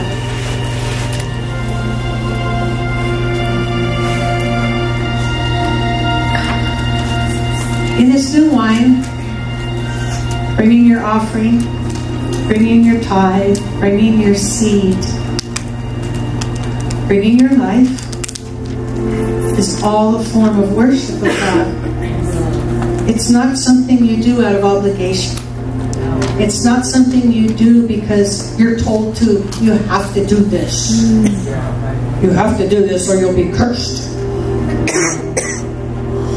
Jesus has redeemed us from the curse of the law. That's right. But He says those who come and understand my heart, understand that freely you have received, so freely you give. This is a corporate endeavor. Amen. This is not one billionaire funding the entire church. Come on. Say it. It's God distributing increments of wealth to billions of people in the planet, and saying whatever increment you have received, your paycheck or whatever that comes through your business, your paycheck is right now your increment. Don't be ashamed of it. Don't be ashamed if you say, but my paycheck's too small. The Lord says it's your increment right now. Be faithful with a little. Don't complain that you have a little, but be faithful with a little. And rejoice, because seeds always turn into giant trees. Groves of trees. Remember, a giant mighty oak tree started from one acorn. That's right. It was one acorn. 30, 40, 50 years later, it's a giant oak tree. You can tie a swing in it and have a little kid play in it. So the Lord says, everything started in my kingdom as seeds. Everything started in those 12 and in the 120 in the upper room. And they gave their whole lives. They gave everything. And then the Lord says, those who give everything, He says, can never outgive me, because I'll give you more than everything. I'll give you more than your everything. See, your whole life is worship to God. When you go to work, it's worshiping God. You know that. Going to work in a secular job doesn't mean, well, I'm not as spiritual as somebody who works at the church. No. If God's called you to go to work at a job, go work at that job and do it as unto the Lord. It's an act of worship. Amen? Amen. Whatever you do, do it heartily as unto the Lord. Yeah. So even in your giving is for your benefit. Yes, the church benefits, because now we can preach the gospel, we can proclaim the gospel, and we have the funds to do the things that we need to do. Amen. But truly, when you put seeds in the ground, you get the harvest coming back to you. That's right. So if you want to sow into the work of the ministry here, there's envelopes on your chairs. you're watching online and you'd like to sow, you can go to our website, truegracechurch.com. Yes. God is multiplying your seeds. As you bring them, Yes. God is multiplying them. I can attest to that over and over and over and over and over in my life. And you know, one of the things is we don't give with greed. There was kind of a little twist in the old part of the old wine that I was trained in, and it was kind of a name it and claim it. Right. So it was the weirdest little sneaky thing that came in there. There was like a greed in the giving. Yeah. Oh, I'm getting this because I want that back. Ooh. I want this back. Ooh. Oh, if I did give 1,000, I probably get 20,000. Ooh. Right. And there was a greediness in it. Instead of going, no, I'm giving because I'm grateful. Yes. I'm giving because I love God. I'm giving because He's so wonderful. I'm giving, and I'm not made to give a giant chunk. I'm just going to give. But I want to give in my heart. And what I want to give in my heart is always generous. Because my God is generous. We have a generous Father. He's not stingy. So I just want to share that with you. That in this new wine, we don't give out of greed. That's just gross to me. Amen. I want to speak over you. If you're giving tonight, you have an envelope, you're going to sewing through your phone, just hold up your envelope or your hand or your phone. And I want to speak over your seed tonight. In the name of Jesus, I declare over the seed in your hand. Think of that right now as a seed packet. And all that you need, all the blessings that you need are going to be connected to that seed right now. And so I speak activation to those seeds right now in Jesus' name. I speak spiritual activation for everything that you need in your life. Everything that you need in your life. Finances, spiritual revelation, emotional peace, relationship peace, provision, food, gas, clothing, insurance, rent, mortgage, transportation, whatever you need, clothing, blessings for others. It's in there, and I release this anointing to that seed right now so that you begin reaping this very moment right on back to you. Right on back to you now in Jesus' name. For your Father wants to give you more than you ever dreamed of. And your heart will be filled with joy and thanksgiving to God. And overflowing with testimony after testimony after testimony. In Jesus' name. Amen. Hallelujah. Glory to God. You can bring your seeds up into the basket. Thank you, Jesus. Thank you, Jesus.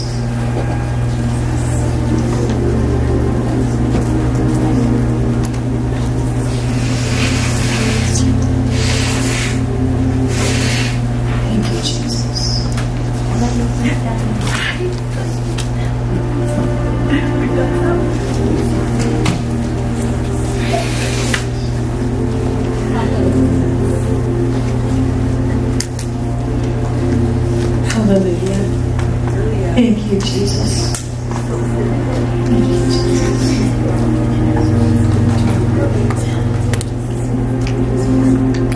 God wants to minister to you right now.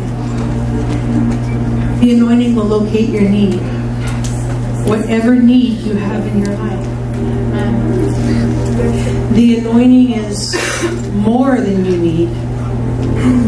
The anointing is what you need. No matter what you need. The anointing is what you need. Amen. Amen. Amen. Thank you, Jesus. I want to speak over you now. I want to speak over you as your heart. You can stand. Hallelujah. One of the keys to receiving from God what you need is to surrender. Is to surrender to Him. That means give up. Give up doing it your way. All right now. Give up Giving it your best shot. Give up religion. Yes. Give up old wine. Give up the struggle of trying to do it on your own. Trying to be a self-made man or a self-made woman.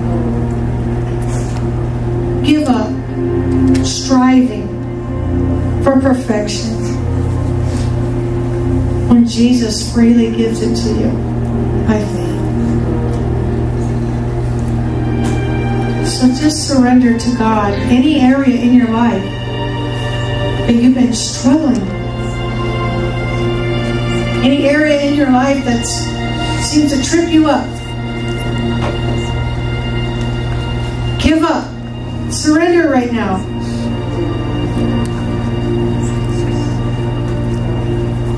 Surrender the old one. Surrender the old ways. Surrender the old mind.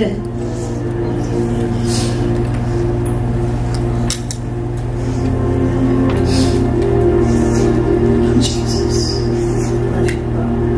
Thank you, Jesus. Thank you, Jesus. I see some of you in certain areas, maybe not every area, but in certain areas, it's like I just keep hearing the word bog. B-O-G, like a mud bog. You've been bogged down and like you're up to your knees in mud. And you can't walk. You can't move. You've been bogged down with burdens, with cares, with failures, financial failures, relationship failures, moral failures, spiritual failures. And yet you keep trying to walk and you can't. And some of you are even just like stuck in your boots. You're just stuck in the bog. And the Lord says, would you just let me get you out? I'll get you out of it. I'll wash you. I'll cleanse you. And I'll turn you around the other way so you never have to go back to that God-forsaken place again. All right. Thank you, Jesus. The devil will try to lure you into no man's land, into dark and dry places, into muddy bogs, into dark traps where he can lure you in and then entrap you and lock you in the cage and close the door and throw away the key. The devil will try to take you into your mind, into your emotions, get you thinking about all the bad things that happened in your past, all the hurt and the pain that happened to you. And I'm not saying it didn't happen. Could very well have happened.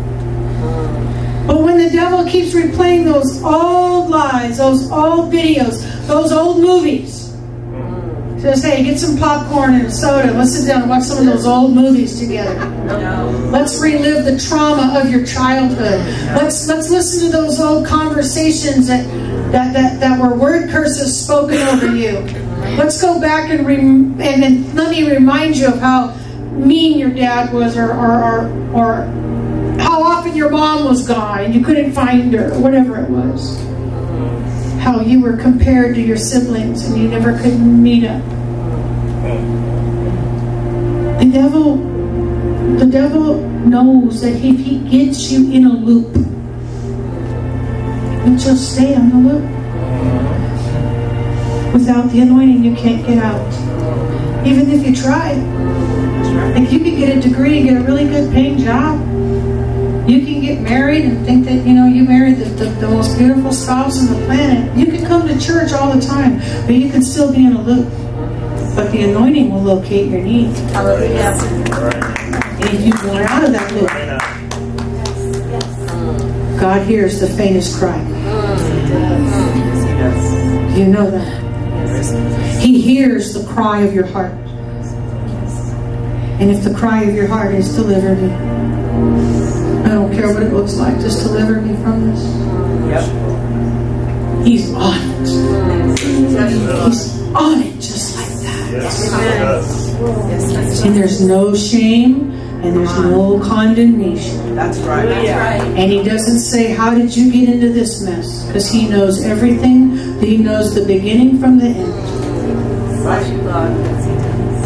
He says, let me deliver you up out of that horrible pit and out of the miry clay. Let me set your feet upon a rock and establish your steps. The scripture says this poor man, this poor woman cried to the Lord, and the Lord heard and delivered me out of all of my trouble. Woo! He delivered me from my enemy who was too strong for me.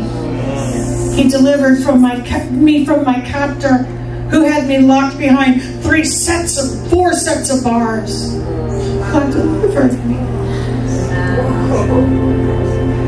See, right now, the Lord's ready to deliver you wherever you're at. But He says, show me your real face. Show me your real face. You don't have to wear a mask. Please don't wear a mask. I don't want my children wearing masks when they come to me. I want my children face to face so I can lift up my countenance to them. Yes. I can't put my countenance on a mask. If you wear your mask in front of God, then the only thing that you think He loves is your mask. Take it off. That's right. Don't try to be pretentious. That's right. Doesn't matter how long you've been here at True Grace Church. If there's still something deep in there that you know you've been hiding, or the devil has wanted you to hide, it's not you, it's the enemy. Come on. Just renounce it right now. Right. It may be something you say, it's so dastardly I can't even say it. Say it! Amen. Break the back of the blackmailer! Because if the devil can blackmail you with something, he will. Right. I'll tell everybody. No, I'll tell everybody. I'll tell God. I'm not worried about who else knows. You got it. Thank you, Jesus. I just speak over every single one of you now. I detach you from all that you have renounced before the Lord right now. All that you have said you want to be free from. I detach you from all of that muddy bog, that miry clay. I detach you right now from every demonic spirit that's been haunting you and hunting you. I detach you right now from old dark secrets that the enemy has tried to blackmail you. I detach you right now from shame, condemnation. Some of you even say, well, I've blasphemed the Holy Spirit. Right now, renounce it. Say, I renounce blaspheming the Holy Spirit. I command every spirit attached to those things that you have just surrendered to God to leave you now on the count of 3. Every spirit haunting and hunting you must go now. 1, 2, 3. Out in Jesus' name. Thank you, Jesus. Thank you, Jesus. Thank you, Jesus. Thank you, Jesus. Glory to God. Complete and total freedom coming to God's children right now. Complete and total freedom coming to you now in Jesus' name. Hallelujah. Some of you say it feels like the demons have been like a boomerang, like you cast them out, Pastor, but they just come right back. There's ways to maintain your freedom and to receive complete deliverance and complete freedom. Right. And if you need that information, there's actually a long teaching about it. Several teachings. We can help you with that. Apostle Catherine has put out the most beautiful, thorough, complete teachings on how to maintain your freedom and how to receive complete freedom. So it's not the boomerang effect. Well, they go out and then I get in my car, go back home, and here they're back on me now. I'm screaming at people at my house again. I feel rage. I want to go use drugs again. I'm going to go tie one on. No. You feel like the bad dreams come back. You feel like the demons are haunting you again, and now they've tripled and quadrupled. No. This is not your portion in Christ. Not in this anointing. They don't get to come back. Because we're going to equip you and train you. Right. So that you know how to fight them yourself. And you keep coming and you'll get stronger. And you'll get freer. And there may be layers. It's okay.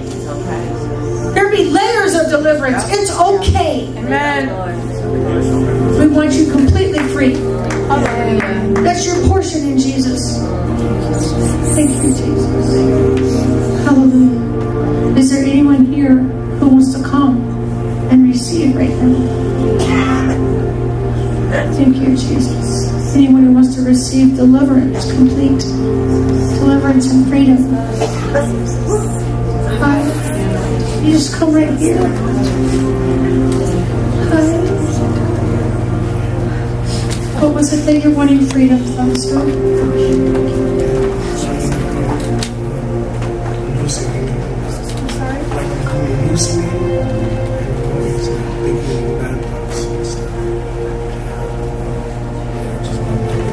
How long has that been? It's only been about a month. I've been going through a lot of stuff. How long? About a month. A month? Yeah. Did anything trigger that?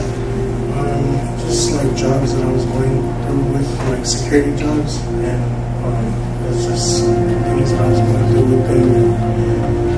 It just made me feel like I was like not myself anymore.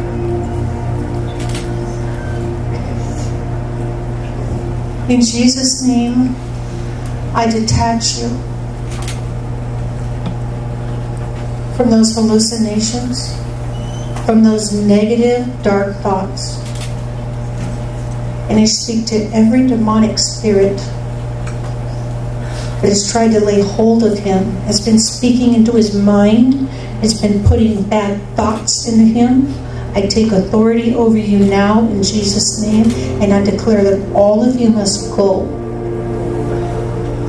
At the count of 3. 1, 2, 3. Out of him now. I break off of you every generational curse. I break the power of those generational curses and every demonic spirit that has latched itself onto you through the bloodline in the family.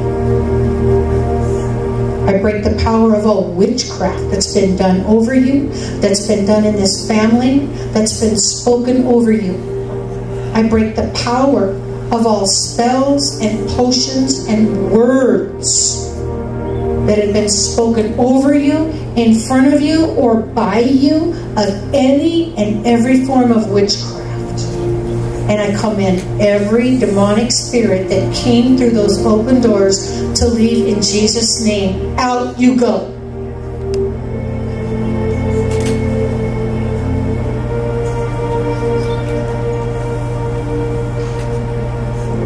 Every spirit that came through the jobs that you have been having, through the things that you've seen, things that you've encountered, violent acts that you've seen, violent acts that have been done to you, things that you had to do in your job that opened up doors for these attacks to come into your mind. I command every spirit attached to those to leave now in Jesus' name. You must go out of him completely.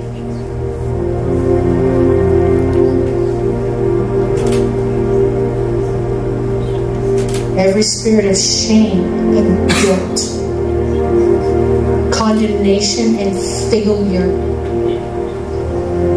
I detach you from those things, and I command every one of those spirits to leave now in Jesus' name. Out.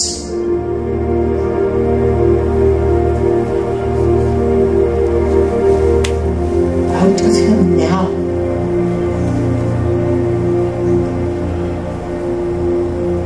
Come out of him now. Spirits of anger and of rage, I break your power over him. all the violence that he experienced as a child. Words that were spoken over him. Words that were spoken to him by family members and by bullying. I break its power over him now in Jesus' name. And I command every one of those spirits that have tried to lodge in his soul to go out now in Jesus' name. Leave him. Now, all of you must go.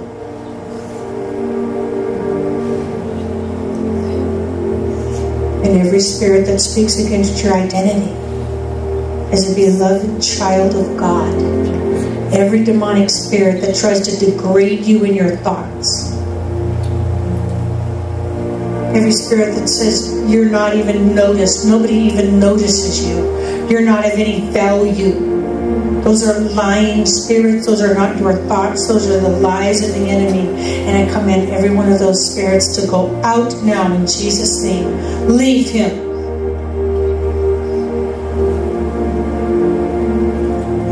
Jesus. I just see that people in your life, your employers, and in relationships, people did not value you as precious. They didn't value you. They didn't give you the value that God gives you. And your heart's been broken on more than one occasion. And the Lord says, I value you, son. You're more important to me than you can imagine. I just declare from this moment forward that you will never be in a relationship with anybody again who will not value you and treat you for the good heart that you have. Because God says you have a very good heart. And He actually says in your heart you're very tender. He says, Mom, he has a very tender heart, doesn't he? I see him even as a boy with a very tender heart. And it became hard over the years. Like a callus. So it became so you could protect your heart. But the Lord says, I'm going to protect your heart from now. I will protect your heart, son. Amen. I want you to be that tender-hearted man. I need more tender-hearted men in this world. Amen. Men who have my heart. Amen. Men who are not hardened by the lies of the enemy. Amen. The men who take authority over the lies of the enemy. God's restoring your tender heart right now. The layers of the hardness, the rejection that you've experienced in relationships. Jesus. Thank you, Jesus. I speak all that hurt and pain to go now in Jesus' name. I speak all that hurt and that pain and that rejection to go now in Jesus' name. And all the hardness that developed over the years to go now in Jesus' name, to just dissolve in the presence of this anointing and in the presence of the Father's love. Hallelujah. This is deliverance right now. This is deliverance. Thank you, Jesus. Hallelujah. Thank you, Jesus. I just release this anointing to you now. I release the fire of the Holy Spirit into you now. I release the power of God into you now. I release joy and peace to you now. And I declare that your star will be restored. Your star, you will shine bright. All of the gifts and qualities that God has put in you will be restored. I speak now, your mind to be at peace. No more thoughts against anything, against God, against yourself. No more haunting thoughts and no more hallucinations. I speak peace to you now in Jesus' name. Just receive this. I receive this new heart. The heart that God gave you as a child. God says, I will protect your hearts.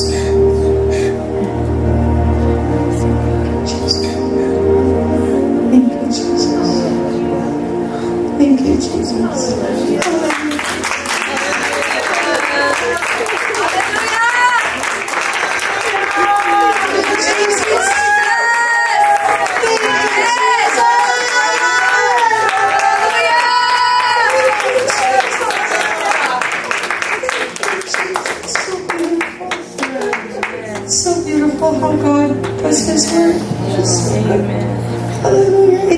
husband to come.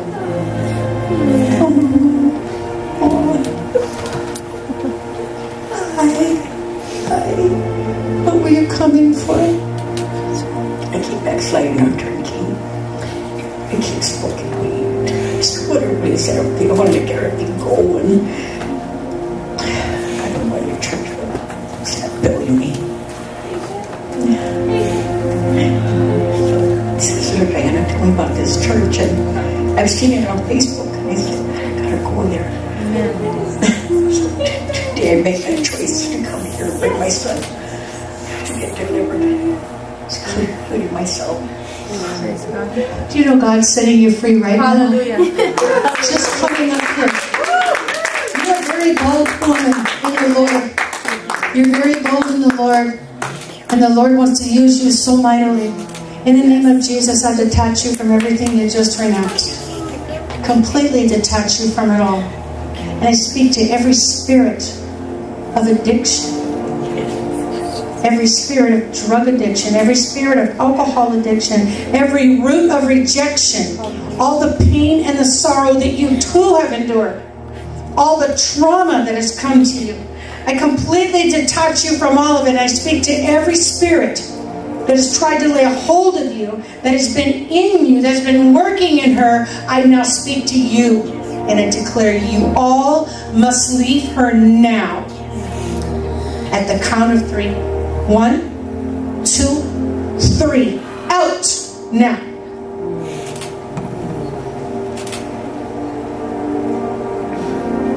Out of her now.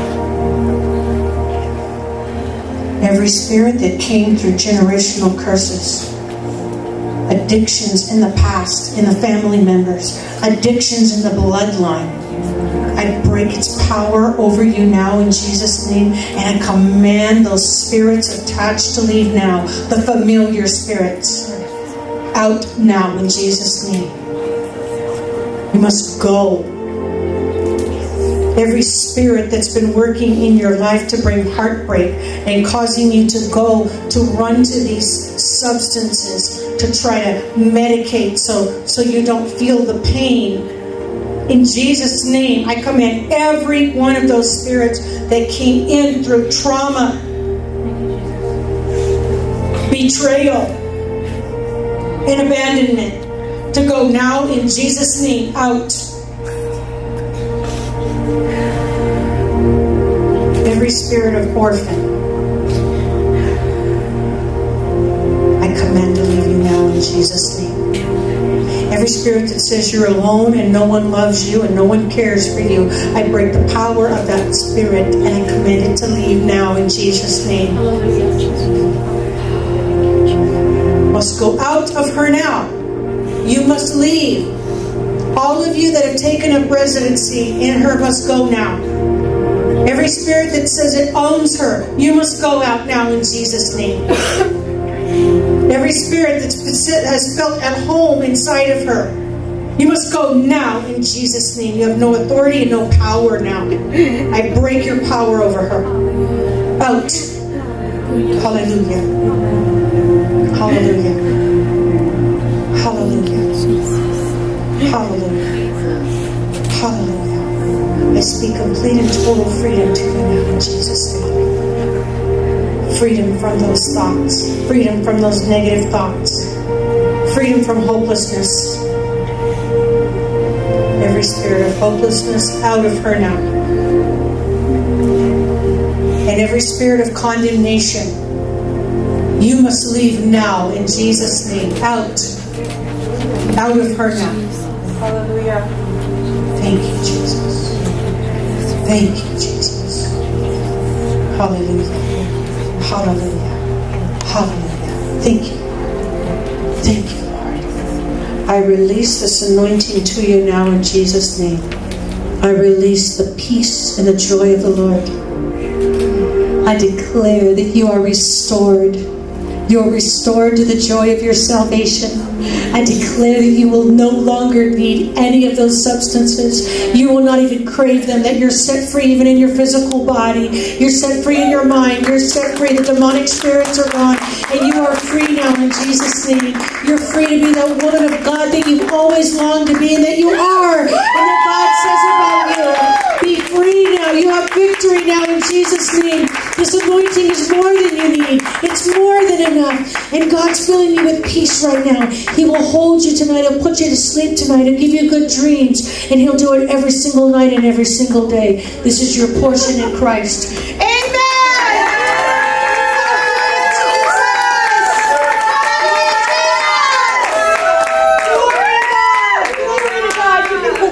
Over her. Glory to God. Thank you, Jesus. Thank you, Jesus. Thank you, Jesus. God is so good. She's receiving right now the power of God. The power of God. Hallelujah. I'm going to have you to stand right here, right next to the little rest of your corner. Here we go. Yes.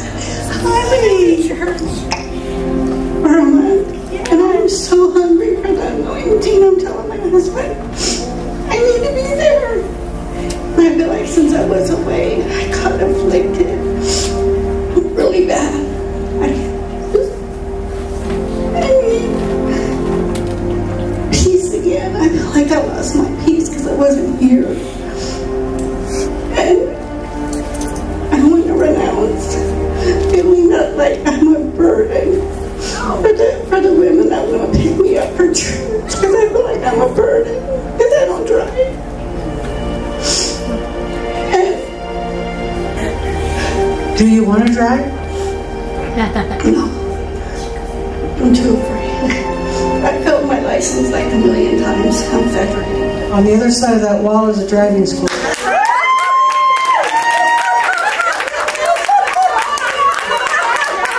Do you want to be free from the fear of driving? Yes. Yes. Do you want to renounce that fear of driving? Hallelujah.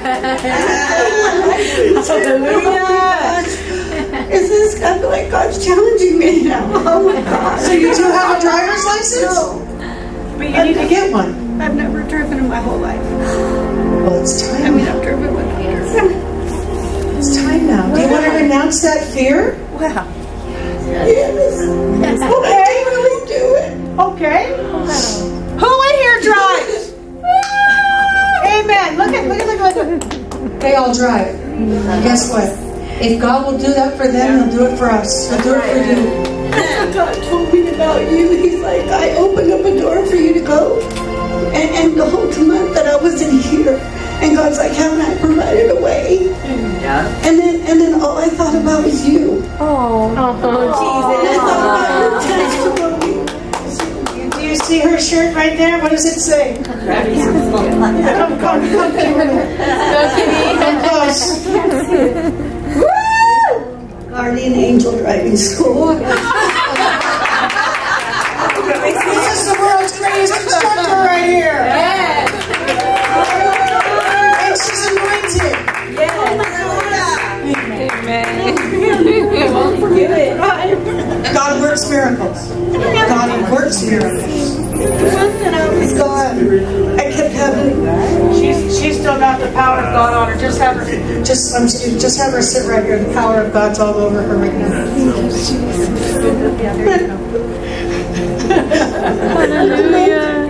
All I kept thinking was you and your testimony about my husband and family. And I'm just battling with a whole lot of stuff, but I'm stuck in the mud. But I was determined today. I said, that's it. I'm going. I'm going to bring this demon that doesn't want me here. You're going to church. Yes. I made my final decision. It sounds crazy. It sounds crazy. Hallelujah. You're going to church.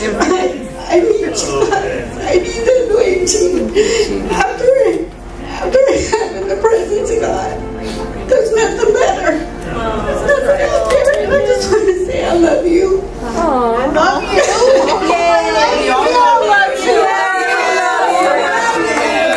In Jesus' name, I want to detach you from all the condemnation and shame you're feeling. Yes.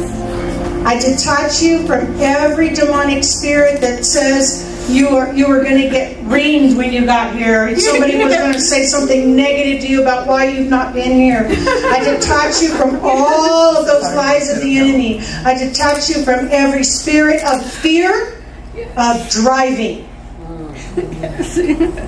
I renounce the fear of driving. Amen. And I command I renounce double-mindedness. There you go. Yes.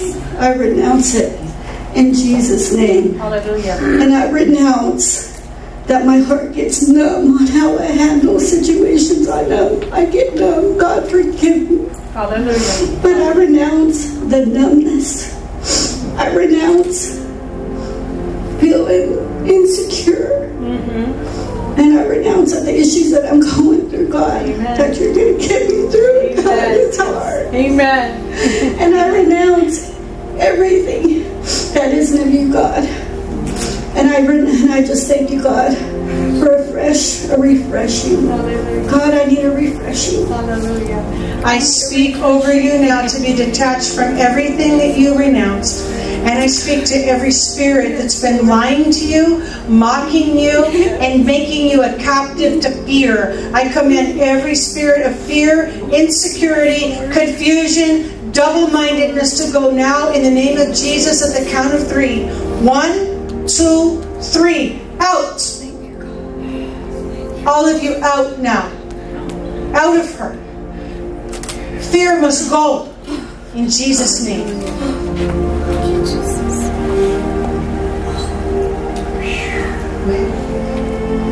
I detach you now from every generational curse that you have been carrying demonic spirits in you from generations past. I break the power of all of those spirits and I command them to leave now in Jesus' name.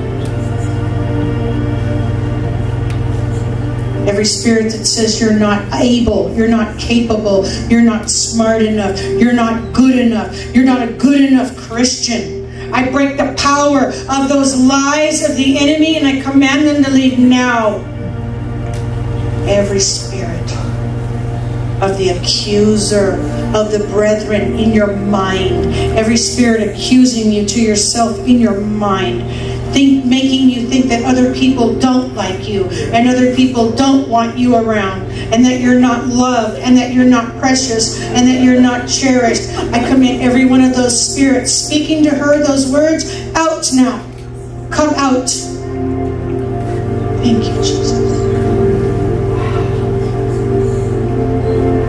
Thank you, Jesus. Thank you, Jesus. Every spirit that brings emotional waves to you, waves of emotion that go high and then low, high and then low, that's been toying with your emotions and messing with your mind, I break its power over you now and I command them to leave. Every spirit of depression, out. Thank you, Jesus. Jesus. Thank you, Jesus. Thank you, Jesus. I release this anointing to you fresh. Be filled fresh tonight. Receive fresh joy. Receive fresh peace. Receive fresh fire. Receive boldness now. Receive courage right now. Receive strength in this anointing. That you can do all things through Christ who strengthens you. Receive your new identity. Yes. Receive who you are in Jesus and what you can do in Jesus. Receive God's love now. In Jesus' name. Amen. Hallelujah!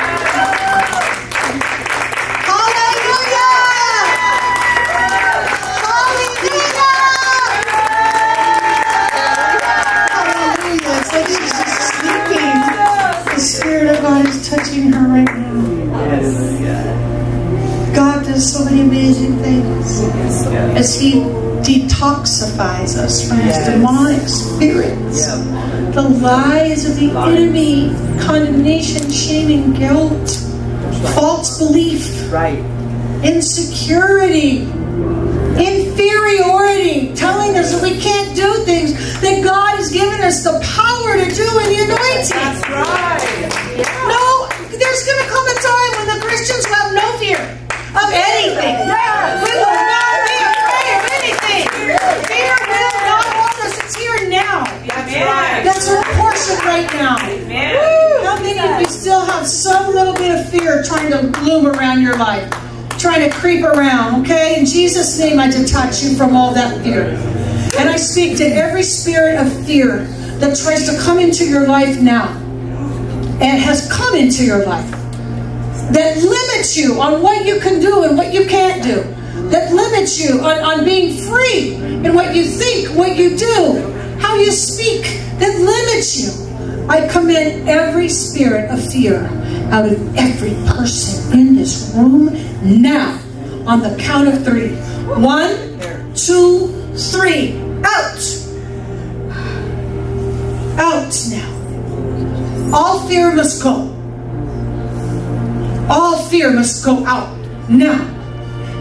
Every spirit of fear, every kind of fear, every kind of thing that holds you back must go now in Jesus' name. Glory to God. This is your portion. This is your portion. The spirit of fear must go. God did not give this spirit to you. Thank you, Jesus. She's being set free right now from all spirits of fear. Amen. Amen. Be free from those spirits of fear right now in Jesus' name. Be free now from every spirit that's been lying to you, making you afraid to reach out and do things that you were called to do, to be the person that God called you to be, to believe that you are so valuable and you are worth so much to God, and that you are needed and necessary in this family. You are needed and necessary in the kingdom, and that all your gifts need to come out and nothing can hold you back. Nothing can regulate the speed of your growth in Jesus' name. Hallelujah. Hallelujah. Old fears, fears from family, fears from generations, fear from failures, that they'll just keep being repeated. No, in Jesus' name. Hallelujah. Thank you, Lord. Thank you, Lord. Fears from, some of you have fear to go to sleep, and some of you have fear to wake up. I command every spirit of that causes you to be afraid to go to sleep and dream out now. Spirits of fear that come to you the minute you open your eyes, even before you open your eyes in the morning, trying to make you afraid to face the day. Go now in Jesus' name. Fears of leaving your house. Fears of driving at night. Fears that you're going to get sick and die early. Hallelujah. Out now, every one of those spirits must leave. Thank you, Jesus. Fear of speaking up for Jesus. Fear of being bold. Fear of believing God. There's even a spirit of fear that hinders you from believing God to come through for you. In every situation that He loves you, that He's pouring into you more than you need. Every spirit of fear that hinders you from trusting God, I declare must leave now. Hallelujah. Jesus. Glory to God. Glory to God. Glory to God. Fears of walking in your calling.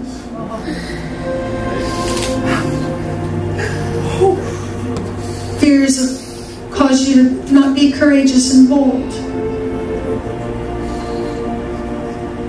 Fears that prevent you from having good and healthy, godly relationships. Fears of being yourself, your true self. Some of you have fears of being loved. It's a demonic spirit. I declare every spirit that's been operating in your life that makes you afraid to be loved to go now in Jesus' name. Out.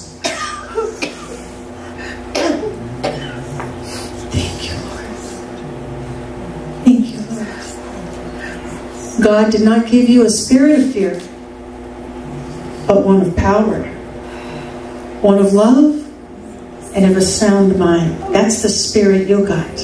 The Holy Spirit has power and love and a sound mind.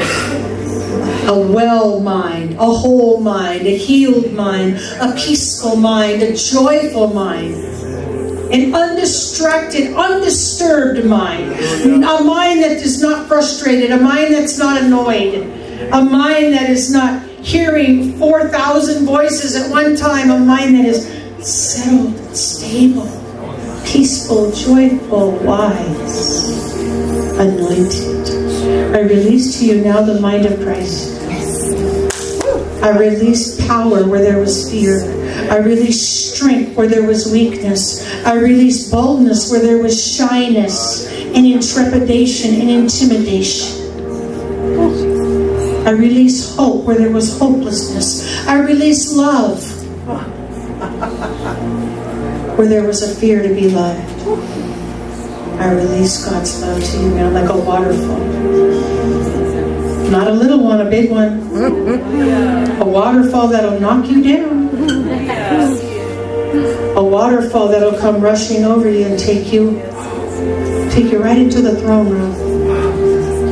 God's love right now. Saturate you. Glory to God. Thank you, Jesus. Complete freedom.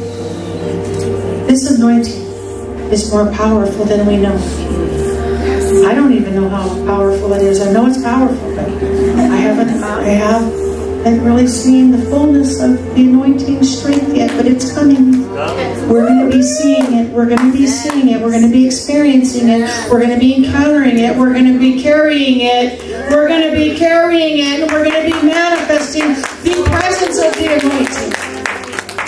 In so much demonstration. Glory to God. I just speak over everyone here tonight.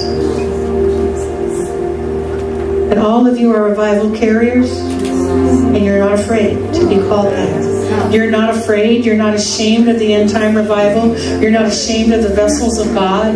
You're not ashamed of the anointing. You're not ashamed to be planted where the anointing is. You're not afraid to be named as one of those believers who believes in the end time revival and carries the new wine. Yes, Lord.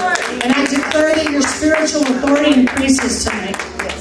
Authority over the thoughts that try to come to your mind. You say, no, I reject that. That's not my thought. Yes. Authority over the lies that the enemy has spoken over you. I declare that you have more authority now in your words, in your heart, and you believe. I say what Jesus says, I get the same result. Get behind me, Satan. I submit to God, I resist the devil, he must flee. Because I carry the anointing and I have authority over my own thoughts. I have authority over my heart. I have authority over my body and over what I'm going to do and what I'm going to say. And I give that authority to Jesus, and he controls me, and he walks and works through me. Yes. I release more peace to you tonight.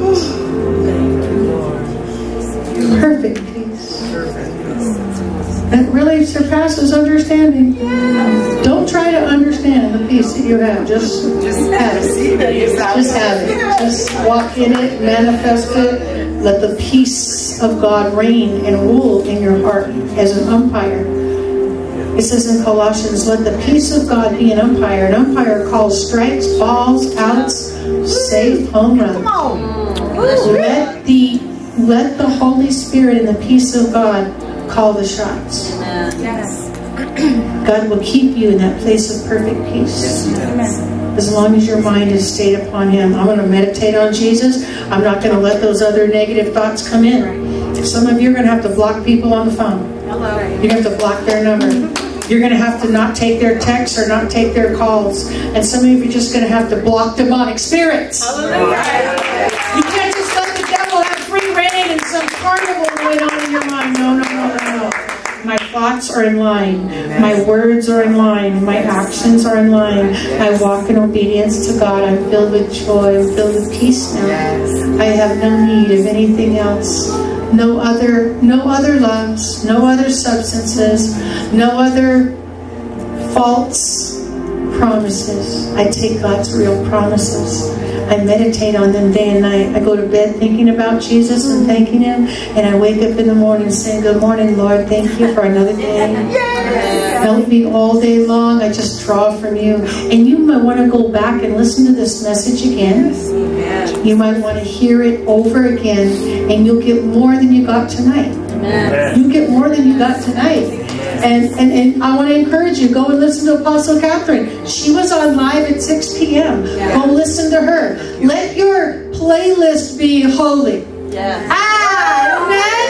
Let your playlist worship and praise and beautiful preaching and teaching. Let your heart meditate on that. I guarantee you, you'll be so flourishing in your life. You'll bear fruit every single day of God's goodness and faithfulness. So be at peace tonight as you go home. Be at peace tonight. Receive God's joy tonight. Receive His love. Receive His truth about you. Receive His identity that He's given to you.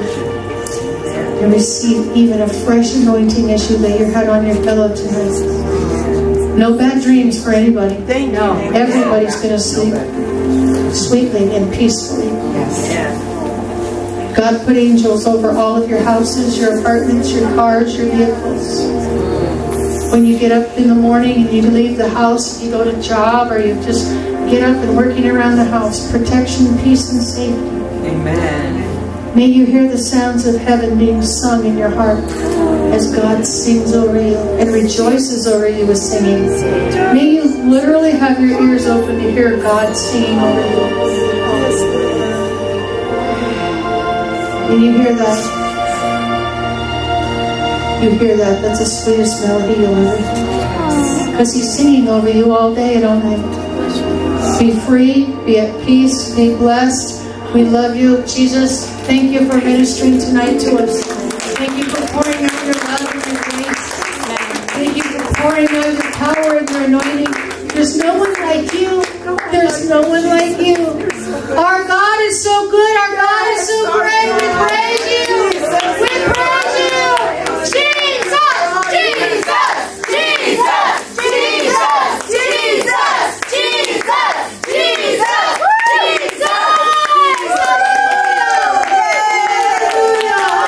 We'll be back here on Friday, 6:30 p.m. and Sunday at 9 a.m.